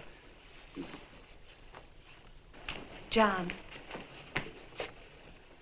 My husband said, I love you. Will you marry me? He did? What happened? I married him. Well, yeah, that's what I mean, see? It was easy as all that, huh? Uh-huh. Yeah, but look, Mrs. Mitchell, you know, I love Anne, and it's going to be awfully hard for me to say it because, well, you know, she's so wonderful. And, well, the best I ever was a Bush League pitcher. And, you know, I think she's in love with another man, the one she made up. You know, the real John Doe. Well, that's pretty tough competition. I bet you he'd know how to say it all right. On me, I get up to it and around it and in back of it, but I never get right to it. You know what I mean? So the only chance I've got is, well, if somebody could kind of give her a warning, sort of prepare her for the shock. You mean you'd like me to do it? Hmm? Well, I was thinking that, yeah, you know, sort of break the ice. Of course I will, John. See, thank you, Mrs. Mitchell. Hey, you're okay.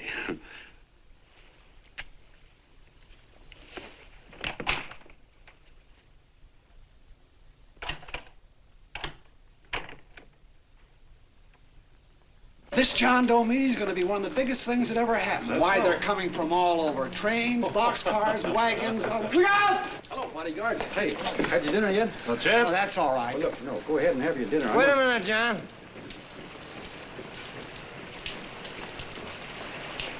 Hello, Mr. Connell. How are you, John?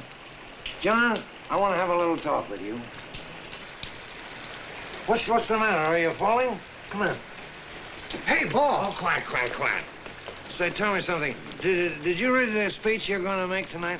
No, I never read the speeches before I make them. I get more of a kick out of it that way. Uh-huh. It's just exactly what I thought. Beanie, go on down to the old pop to give you the speech. There's a copy on my desk. Gee whiz, boss, you know Mr. Norton told me not to leave him, not even for a minute. Go on. We'll be at Jim's bar up the street. You're a nice guy, John. I like you. You're gentle. I always like gentle people. Me, I'm hard. Hard and tough. I got no use for hard people. Gotta be gentle to suit me. Like you, for instance.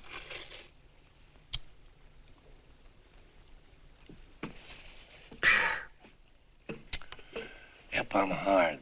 But you want to know something? I've got a weakness. Never guessed that, would you? Well, I have. Want to know what it is?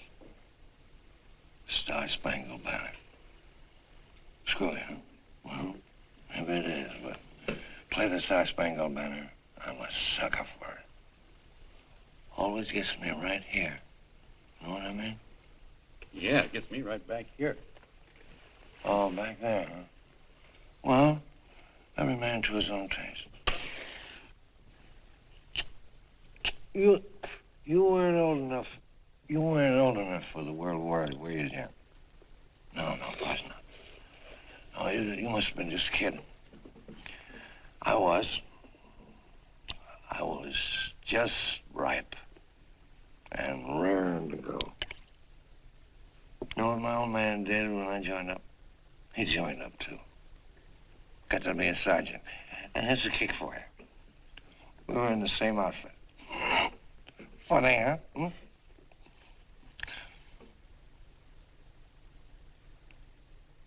He was killed, John. I saw him get it. I was right there, and I saw it with my own eyes.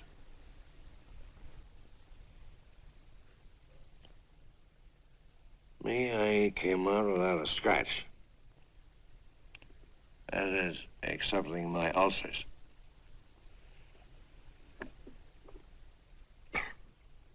I should be drinking milk, you know. This stuff is poison. Hey, Tubby. Yes, Mr. Connell? What do you say, huh? All right. Yep, I'm a sucker for this country. I'm a sucker for the Star-Spangled Banner, and I'm a sucker for this country. I like what we got here. I like it. A guy can say what he wants and do what he wants without having a bayonet shoved through his belly. And that's all right, isn't it? You betcha. Yeah. Well, we don't want anybody coming around changing that, do we? No, sir. No, sir. When they do, I get mad. I get boiling mad. Right now, John, I'm sizzling. I get mad for a lot of other guys besides myself. I get mad for a guy named Washington, and a guy named Jefferson, and Lincoln. Lighthouses, John. Lighthouses in a foggy world. You know what I mean? Yeah, you bet. Listen, pal. This fifth column stuff is pretty rotten, isn't it? Yeah, it certainly is. And you'd feel like an awful sucker if you found yourself marching right in the middle of it, wouldn't you? You. Of course, you wouldn't know it because you're gentle. But that's what you're doing. You're mixed up with a skunk, my boy. A no-good, dangerous skunk. Say, you're not talking about Mr. Norton, are you? I'm not talking about his grandfather's pet poodle. You must be wrong, Mr. Cannell. Because he's been marvelous about the John Doe clubs. Yeah? Say, you're sold on this John Doe idea, aren't you? Sure. Sure. I don't blame you. So am I. It's a beautiful miracle. A miracle that can only happen right here in the good old USA. And I think it's terrific. What do you think of that? Me, hard-boiled Cannell, and I think it's plenty terrific. All right. Now, supposing a certain unmentionable worm whose initials are DB was trying to use that to shove his way into the White House so he could put the screws on, so he could turn out the lights in those lighthouses. What would you say about that, huh? Nobody's going to do that, Mr. Cannell. They can't use the John Doe clubs for politics. That's the main idea. Is that so? Then what's a big political boss like Hammer doing in town? And a labor leader like Bennett? And a lot of other big shots are up at DB's house right now. Wolves, John. Wolves. Waiting to cut up the John Does. Wait till you get a gander at the speech you're going to make tonight. You're all wet. Miss Mitchell writes those speeches. Nobody can make her write that kind of stuff. They can't, huh? Who do you think writes them? My Aunt Emma? I know she writes them. And gets a big bonus for doing them, too. A mink coat and a diamond bracelet. Don't write them. Why, that gold-grabbing dame would double-cross her own mother for a handful of Chinese yen. Cut up. If you weren't drunk, I'd... Hey, boss. Here's the speech, boss. Hey. Go on and read it, John, and then start sucking. Hey, wait a minute, Mr. Doe. Tubby? Yes, sir. Better bring me a glass of milk. I'm smoking too much. Yes, Charlie? Got everything all set? Fine. John Doe been taken care of? Good. How many people do you think will be there? 15,000? Oh, my, that's fine. Now, listen, Charlie. As soon as John Doe stops talking about me, I want you to start that demonstration. And make it a big one, you understand? Don't worry about that, DB. My boys are there. They'll take care of it. What? Yes, I'll be there 15 minutes after I get your call. Why, Mr. Doe. Where are they? In the dining room, sir.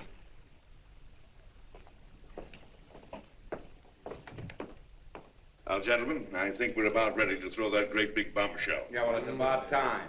Even a conservative estimate shows that we can count on anywhere between 10 and 20 million John Doe votes. Now, add to that the labor vote that Mr. Bennett will throw in, and the votes controlled by Mr. Hammett and the rest of you gentlemen in your own territories, and nothing can stop us. As I said before, I'm with you, providing you can guarantee the John Doe vote. Don't worry about that. You can count on me on one condition. Little Bennett's got to be taken care of. Didn't I tell you that everybody in this room would be taken care of? My agreement with you gentlemen stands. I'm with you, D.B., but I still think it's a very daring thing we're attempting. These are daring times, Mr. Barrington. We're coming to a new order of things. There's too much talk been going on in this country. Too many concessions have been made. What the American people need is an iron hand. You're right. That's true. You're quite right, D.B. Discipline. Right. And now, may I offer a little toast to Miss Ann Mitchell, the brilliant and beautiful lady who is responsible for all this. Miss Mr. Norton, I'd like to talk to you alone for a minute. Oh, Miss Mitchell has something to say to us. That's fine.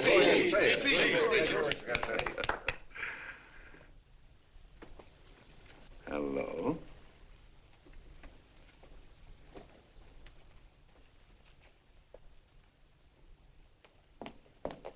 John, I'm so glad to see you. I was terribly worried. Did you write this? Yes, I did, John, but I had no idea what was going on. You didn't? No. That's a swell bracelet you're wearing. John, why aren't you at the convention?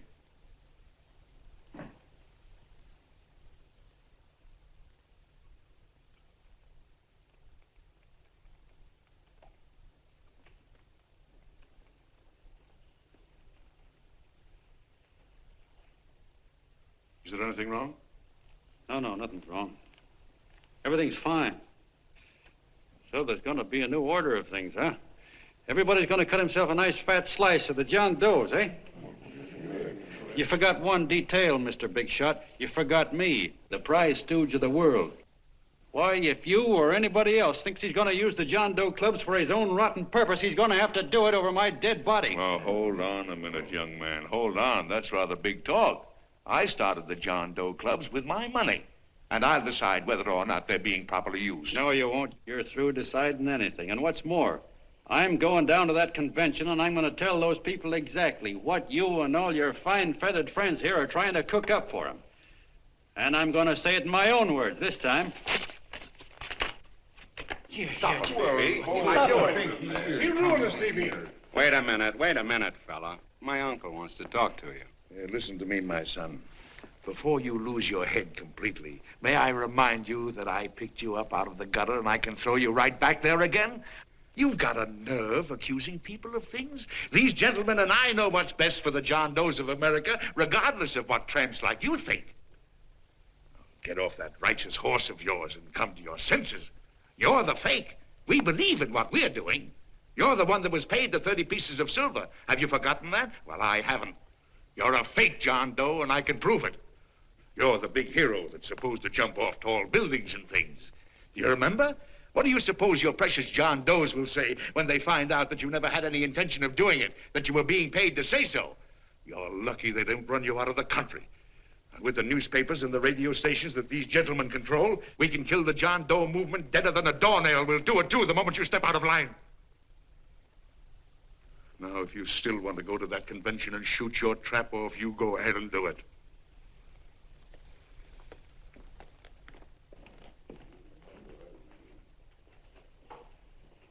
You mean to tell me you try to kill the John Doe movement if you can't use it to get what you want? You bet your bottom dollar we would.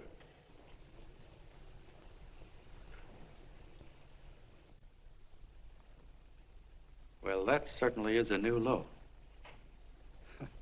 I guess I've seen everything now. You sit there back of your big cigars and think of deliberately killing an idea that's made millions of people a little bit happier. An idea that's brought thousands of them here from all over the country, by bus and by freight and jalopies and on foot, so they could pass on to each other their own simple little experiences. Why, look, I'm just a mug and I know it, but I'm beginning to understand a lot of things. Why, your type's as old as history. If you can't lay your dirty fingers on a decent idea and twist it and squeeze it and stuff it into your own pocket, you slap it down. Like dogs, if you can't eat something, you bury it. Why, this is the one worthwhile thing that's come along. People are finally finding out that the guy next door isn't a bad egg. That's simple, isn't it? And yet a thing like that's got a chance of spreading till it touches every last doggone human being in the world, and you talk about killing it. Why, when this fire dies down, what's going to be left? More misery, more hunger, and more hate. And what's to prevent that from starting all over again? Nobody knows the answer to that one, and certainly not you with those slimy, bollocksed-up theories you got.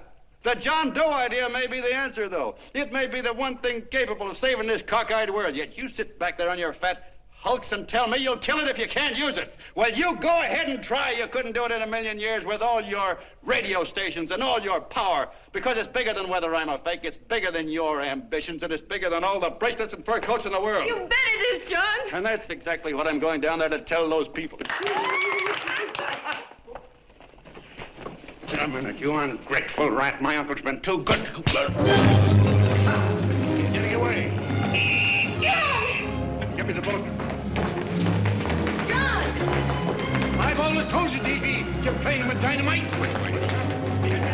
All right, now, Bill, get away. Before he gets through tonight, he'll ruin it all. Now, stop him cold. Don't worry. I've been ready for this. John! Oh, John, please listen to me. Please, I can explain everything, John. I didn't know what they were going to do. Let me go with you, John. John, please. Go ahead, driver. Ballpark. John, please let me go with you. Please. John! Mr. Martin wants to see you. Listen to me, Mayor Lovett. You do as I say. I want them both arrested. You tell the police department to pick up Cannell. I've got the girl here. I've got the bullet. I don't care what you charge him with. If you're worried, let him go in the morning, but keep him in jail overnight. Hello, Bulletin. Put what wire on.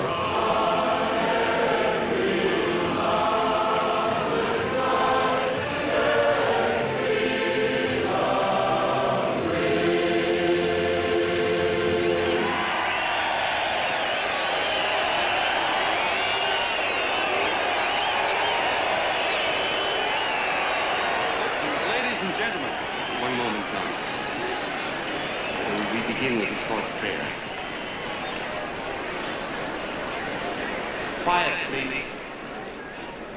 Ladies and gentlemen, let us have a moment of silent prayer for the John Does all over the world, many of whom are homeless and hungry. Rise, please.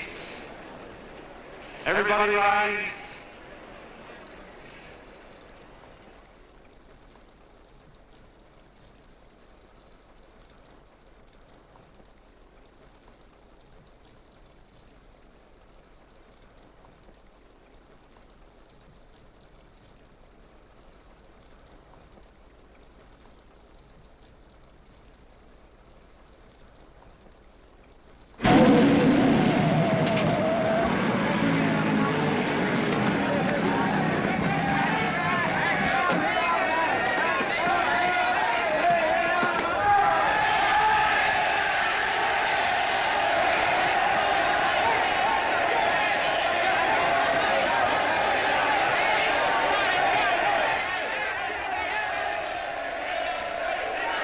Newsboys. Hundreds of yelling newsboys are swarming into the park like locusts. They're yelling John Doe's a fake. Fake.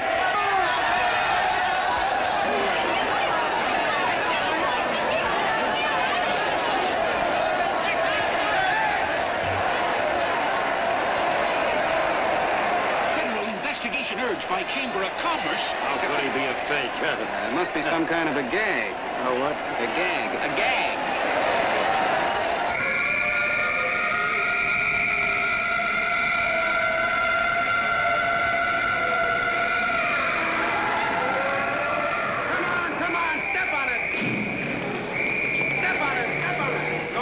races now, so let's get going. Wait for the station. Hey, miss, will you autograph my balloon? Sure.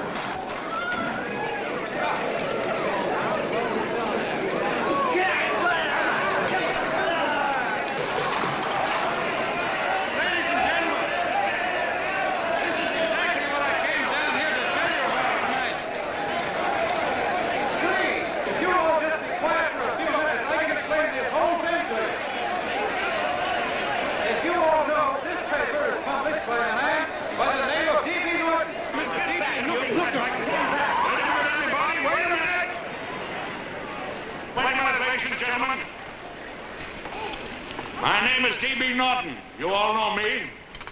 I accuse this man of being a faker. We've been taken for a lot of suckers, and I'm the biggest of the lot. I spend a fortune backing this man in what I believe to be a sincere and worthy cause, just as you all did. And now I find out it's nothing but a cheap racket cooked up by him and 2 of my employees for the sole purpose of collecting dues from John Does all over the country. That's a lie. It's not a lie. Nickels and dimes to stuff into their own pockets. You can read all about it in the newspapers there. That's a lie. Listen, don't believe what... This man had no intention of jumping off the top of a building. He was paid to say so. Do you deny that? That's got nothing to do with it. Were you paid for it, or weren't you? Yes, I was paid, but there has And what about the suicide note? You didn't write that either. What difference Did you write it or didn't you? No, I didn't write it. Now, you bet your life you didn't. You look in your papers, ladies and gentlemen, and you'll find Miss Mitchell's signed confession that she was the one who wrote it. Listen, folks, it's a fact that I didn't write the letter. There, you see, he admits it. You're a fake, John Doe. Now, for what you have done to all these good people, they ought to run you out of the country.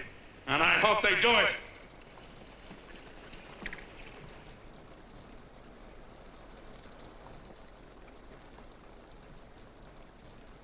Speak up, John. We believe you. Please, listen, folks. Now that he's through shooting over his face, I've got a couple of things to tell you about... Come on, the rest of you get in here and riot. Break this crowd up. Come on. I'm sorry, folks, but we can't hear him anymore. Something's gone wrong with the loudspeakers. John Doe's a fake! Boo! They can't hear me. This thing's not working. Ladies and gentlemen.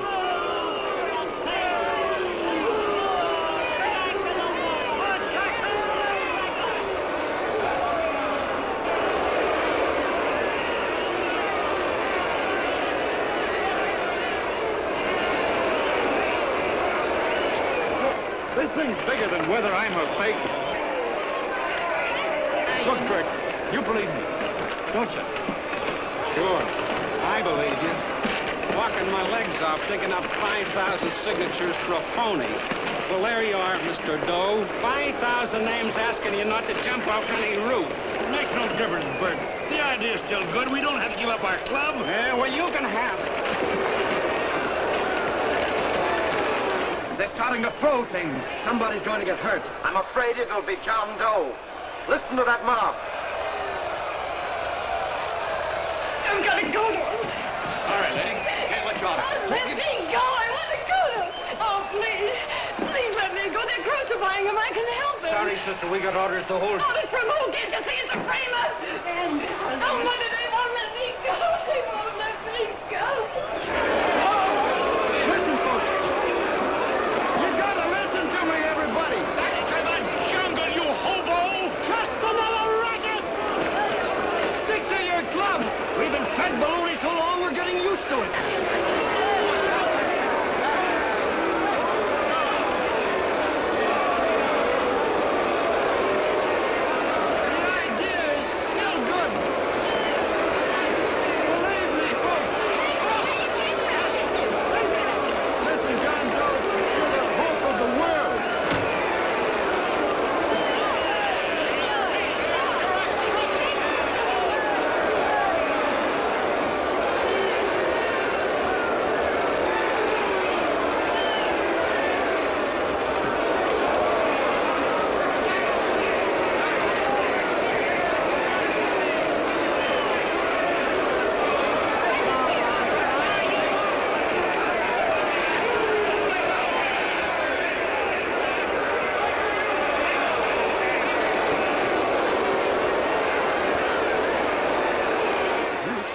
To get him out of the park. If that boy isn't hurt, it'll be a miracle. Ladies and gentlemen, this certainly looks like the end of the John Doe movement. Well, boys, you can chalk up another one to the Pontius Pilates.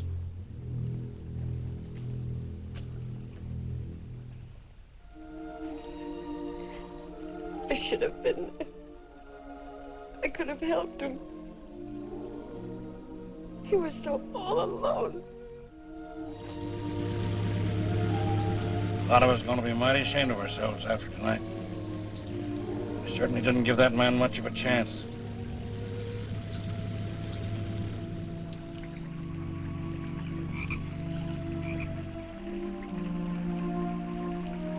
Have some more coffee, Long John?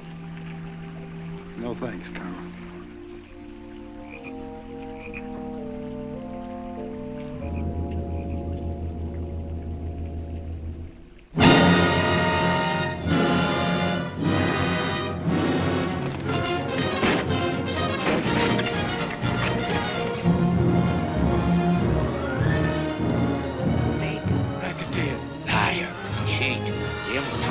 Why don't you jump? Christmas Eve at midnight.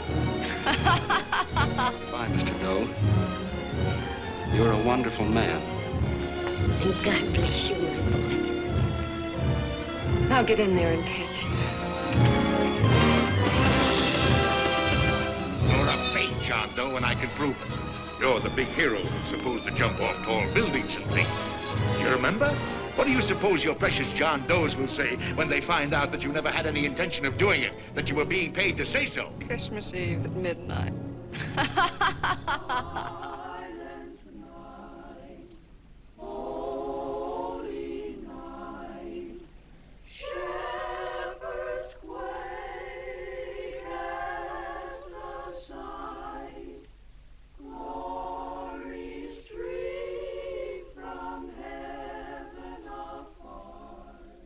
Merry Christmas, son. Merry Christmas.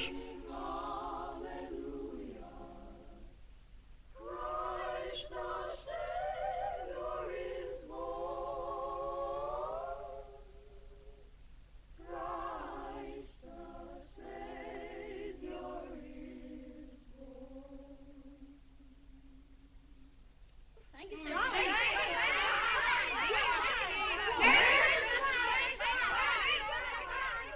Who?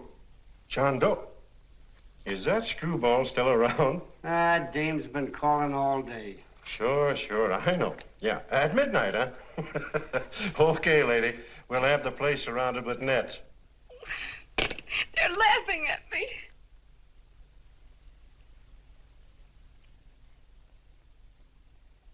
You're a sick girl, Anne. You better take it easy.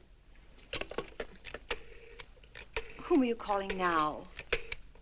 You called that number not 10 minutes ago. Hello, Mr. Cannell.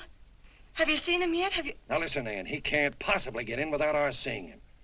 I'm watching the side door and the colonel's out front, so stop worrying. Oh. Thank you.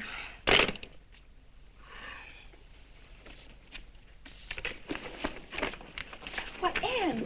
Anne, don't be foolish. If this isn't the craziest, the battiest, the looniest wild goose chase I ever heard of. Oh, shut up, Bert. Sourpuss is right. Yeah, well, if he is, I'm a banana split. That man is going to be on that roof. Don't ask me how I know. I just know, and you know it as well as I do. Sure. I'd like to believe in fairy tales, but a guy that's a fake isn't going to jump off any roof. I don't think he was any fake, not with that face.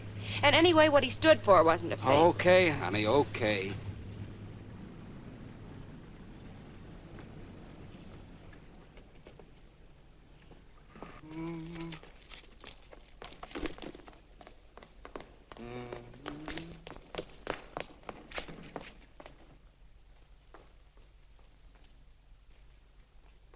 Elevators ain't running.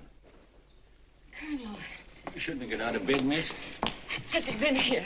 No. Have you seen him? I ain't seen him for a week. Where's Cannell? He's watching the other door. Oh, gee, you're swell. Oh. No sense in going up there. I've been here for hours. He ain't here. Let me go, will you? Now, that's crazy. It's 14 floors.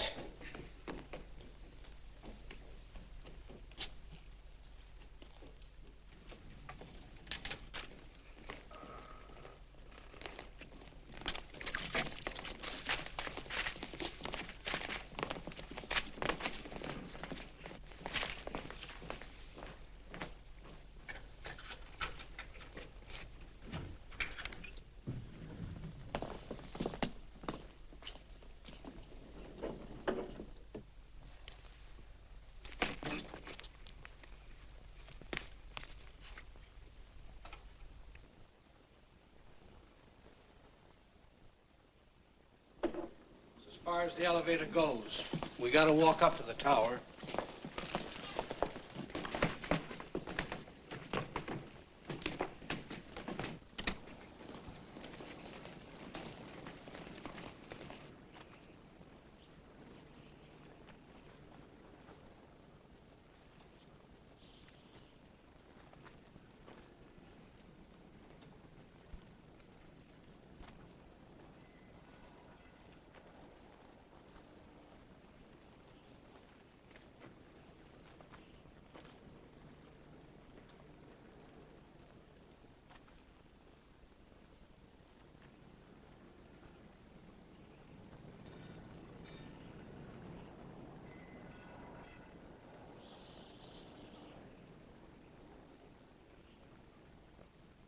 That tramp was probably full of Christmas cheer and asleep in some flop house.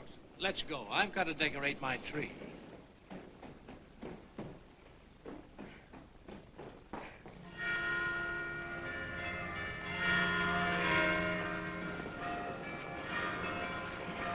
Well, I give up. I don't know what gave us the idea that we'd attempt anything like this. I guess you're right. I'm afraid the joke's on us. Let's go. I hope nobody finds out we've been here.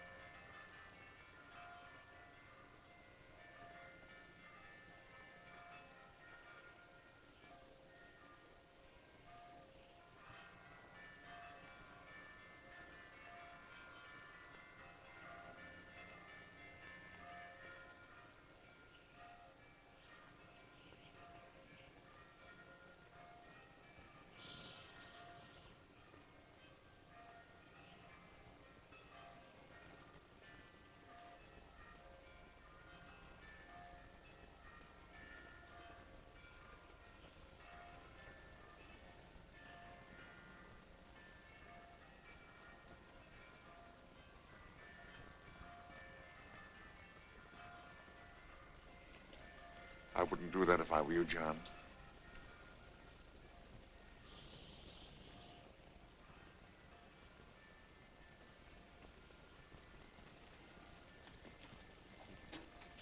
It'll do you no good. Mayor has policemen downstairs with instructions to remove all marks of identification you may have on your person. You'll be buried in Potter's Field, and you will have accomplished nothing.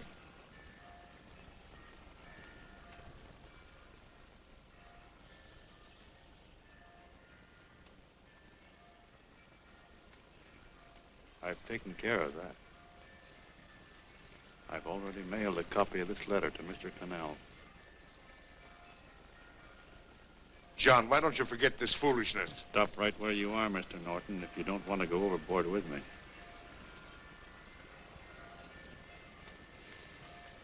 I'm glad you gentlemen are here. You killed the John Doe movement, all right. But you're going to see it born all over again.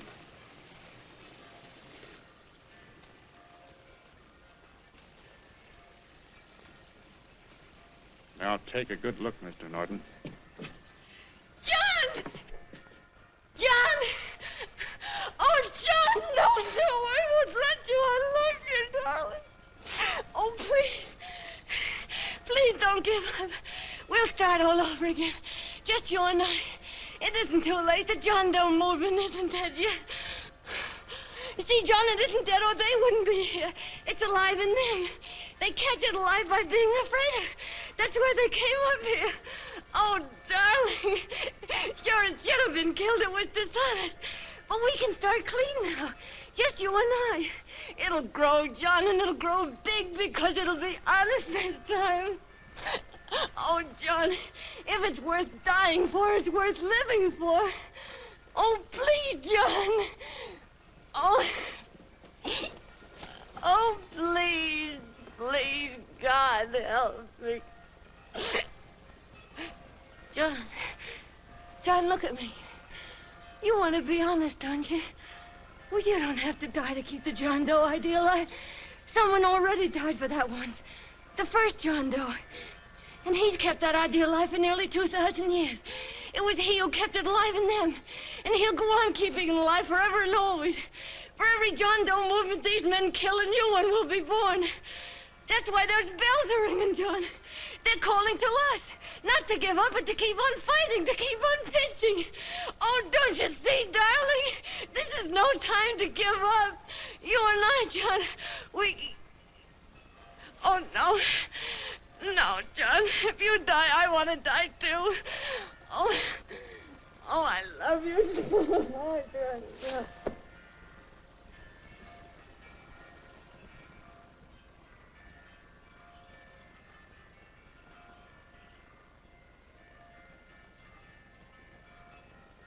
Mr. Doe, you don't have to. We're with you, Mr. Doe. We just lost our heads and acted like a mob. What Bert's trying to say is that we need you, Mr. Doe. There were a lot of us that didn't believe what that man said. We were going to start up our John Doe Club again, whether we saw you or not, weren't we, Bert? And there were a lot of others that were going to do the same thing. Well, Mr. Sourpuss even got a letter from his cousin in Toledo. I got it right here, Mr. Doe. Only it'd be a lot easier with you. Please. Please come with us, Mr. Doe.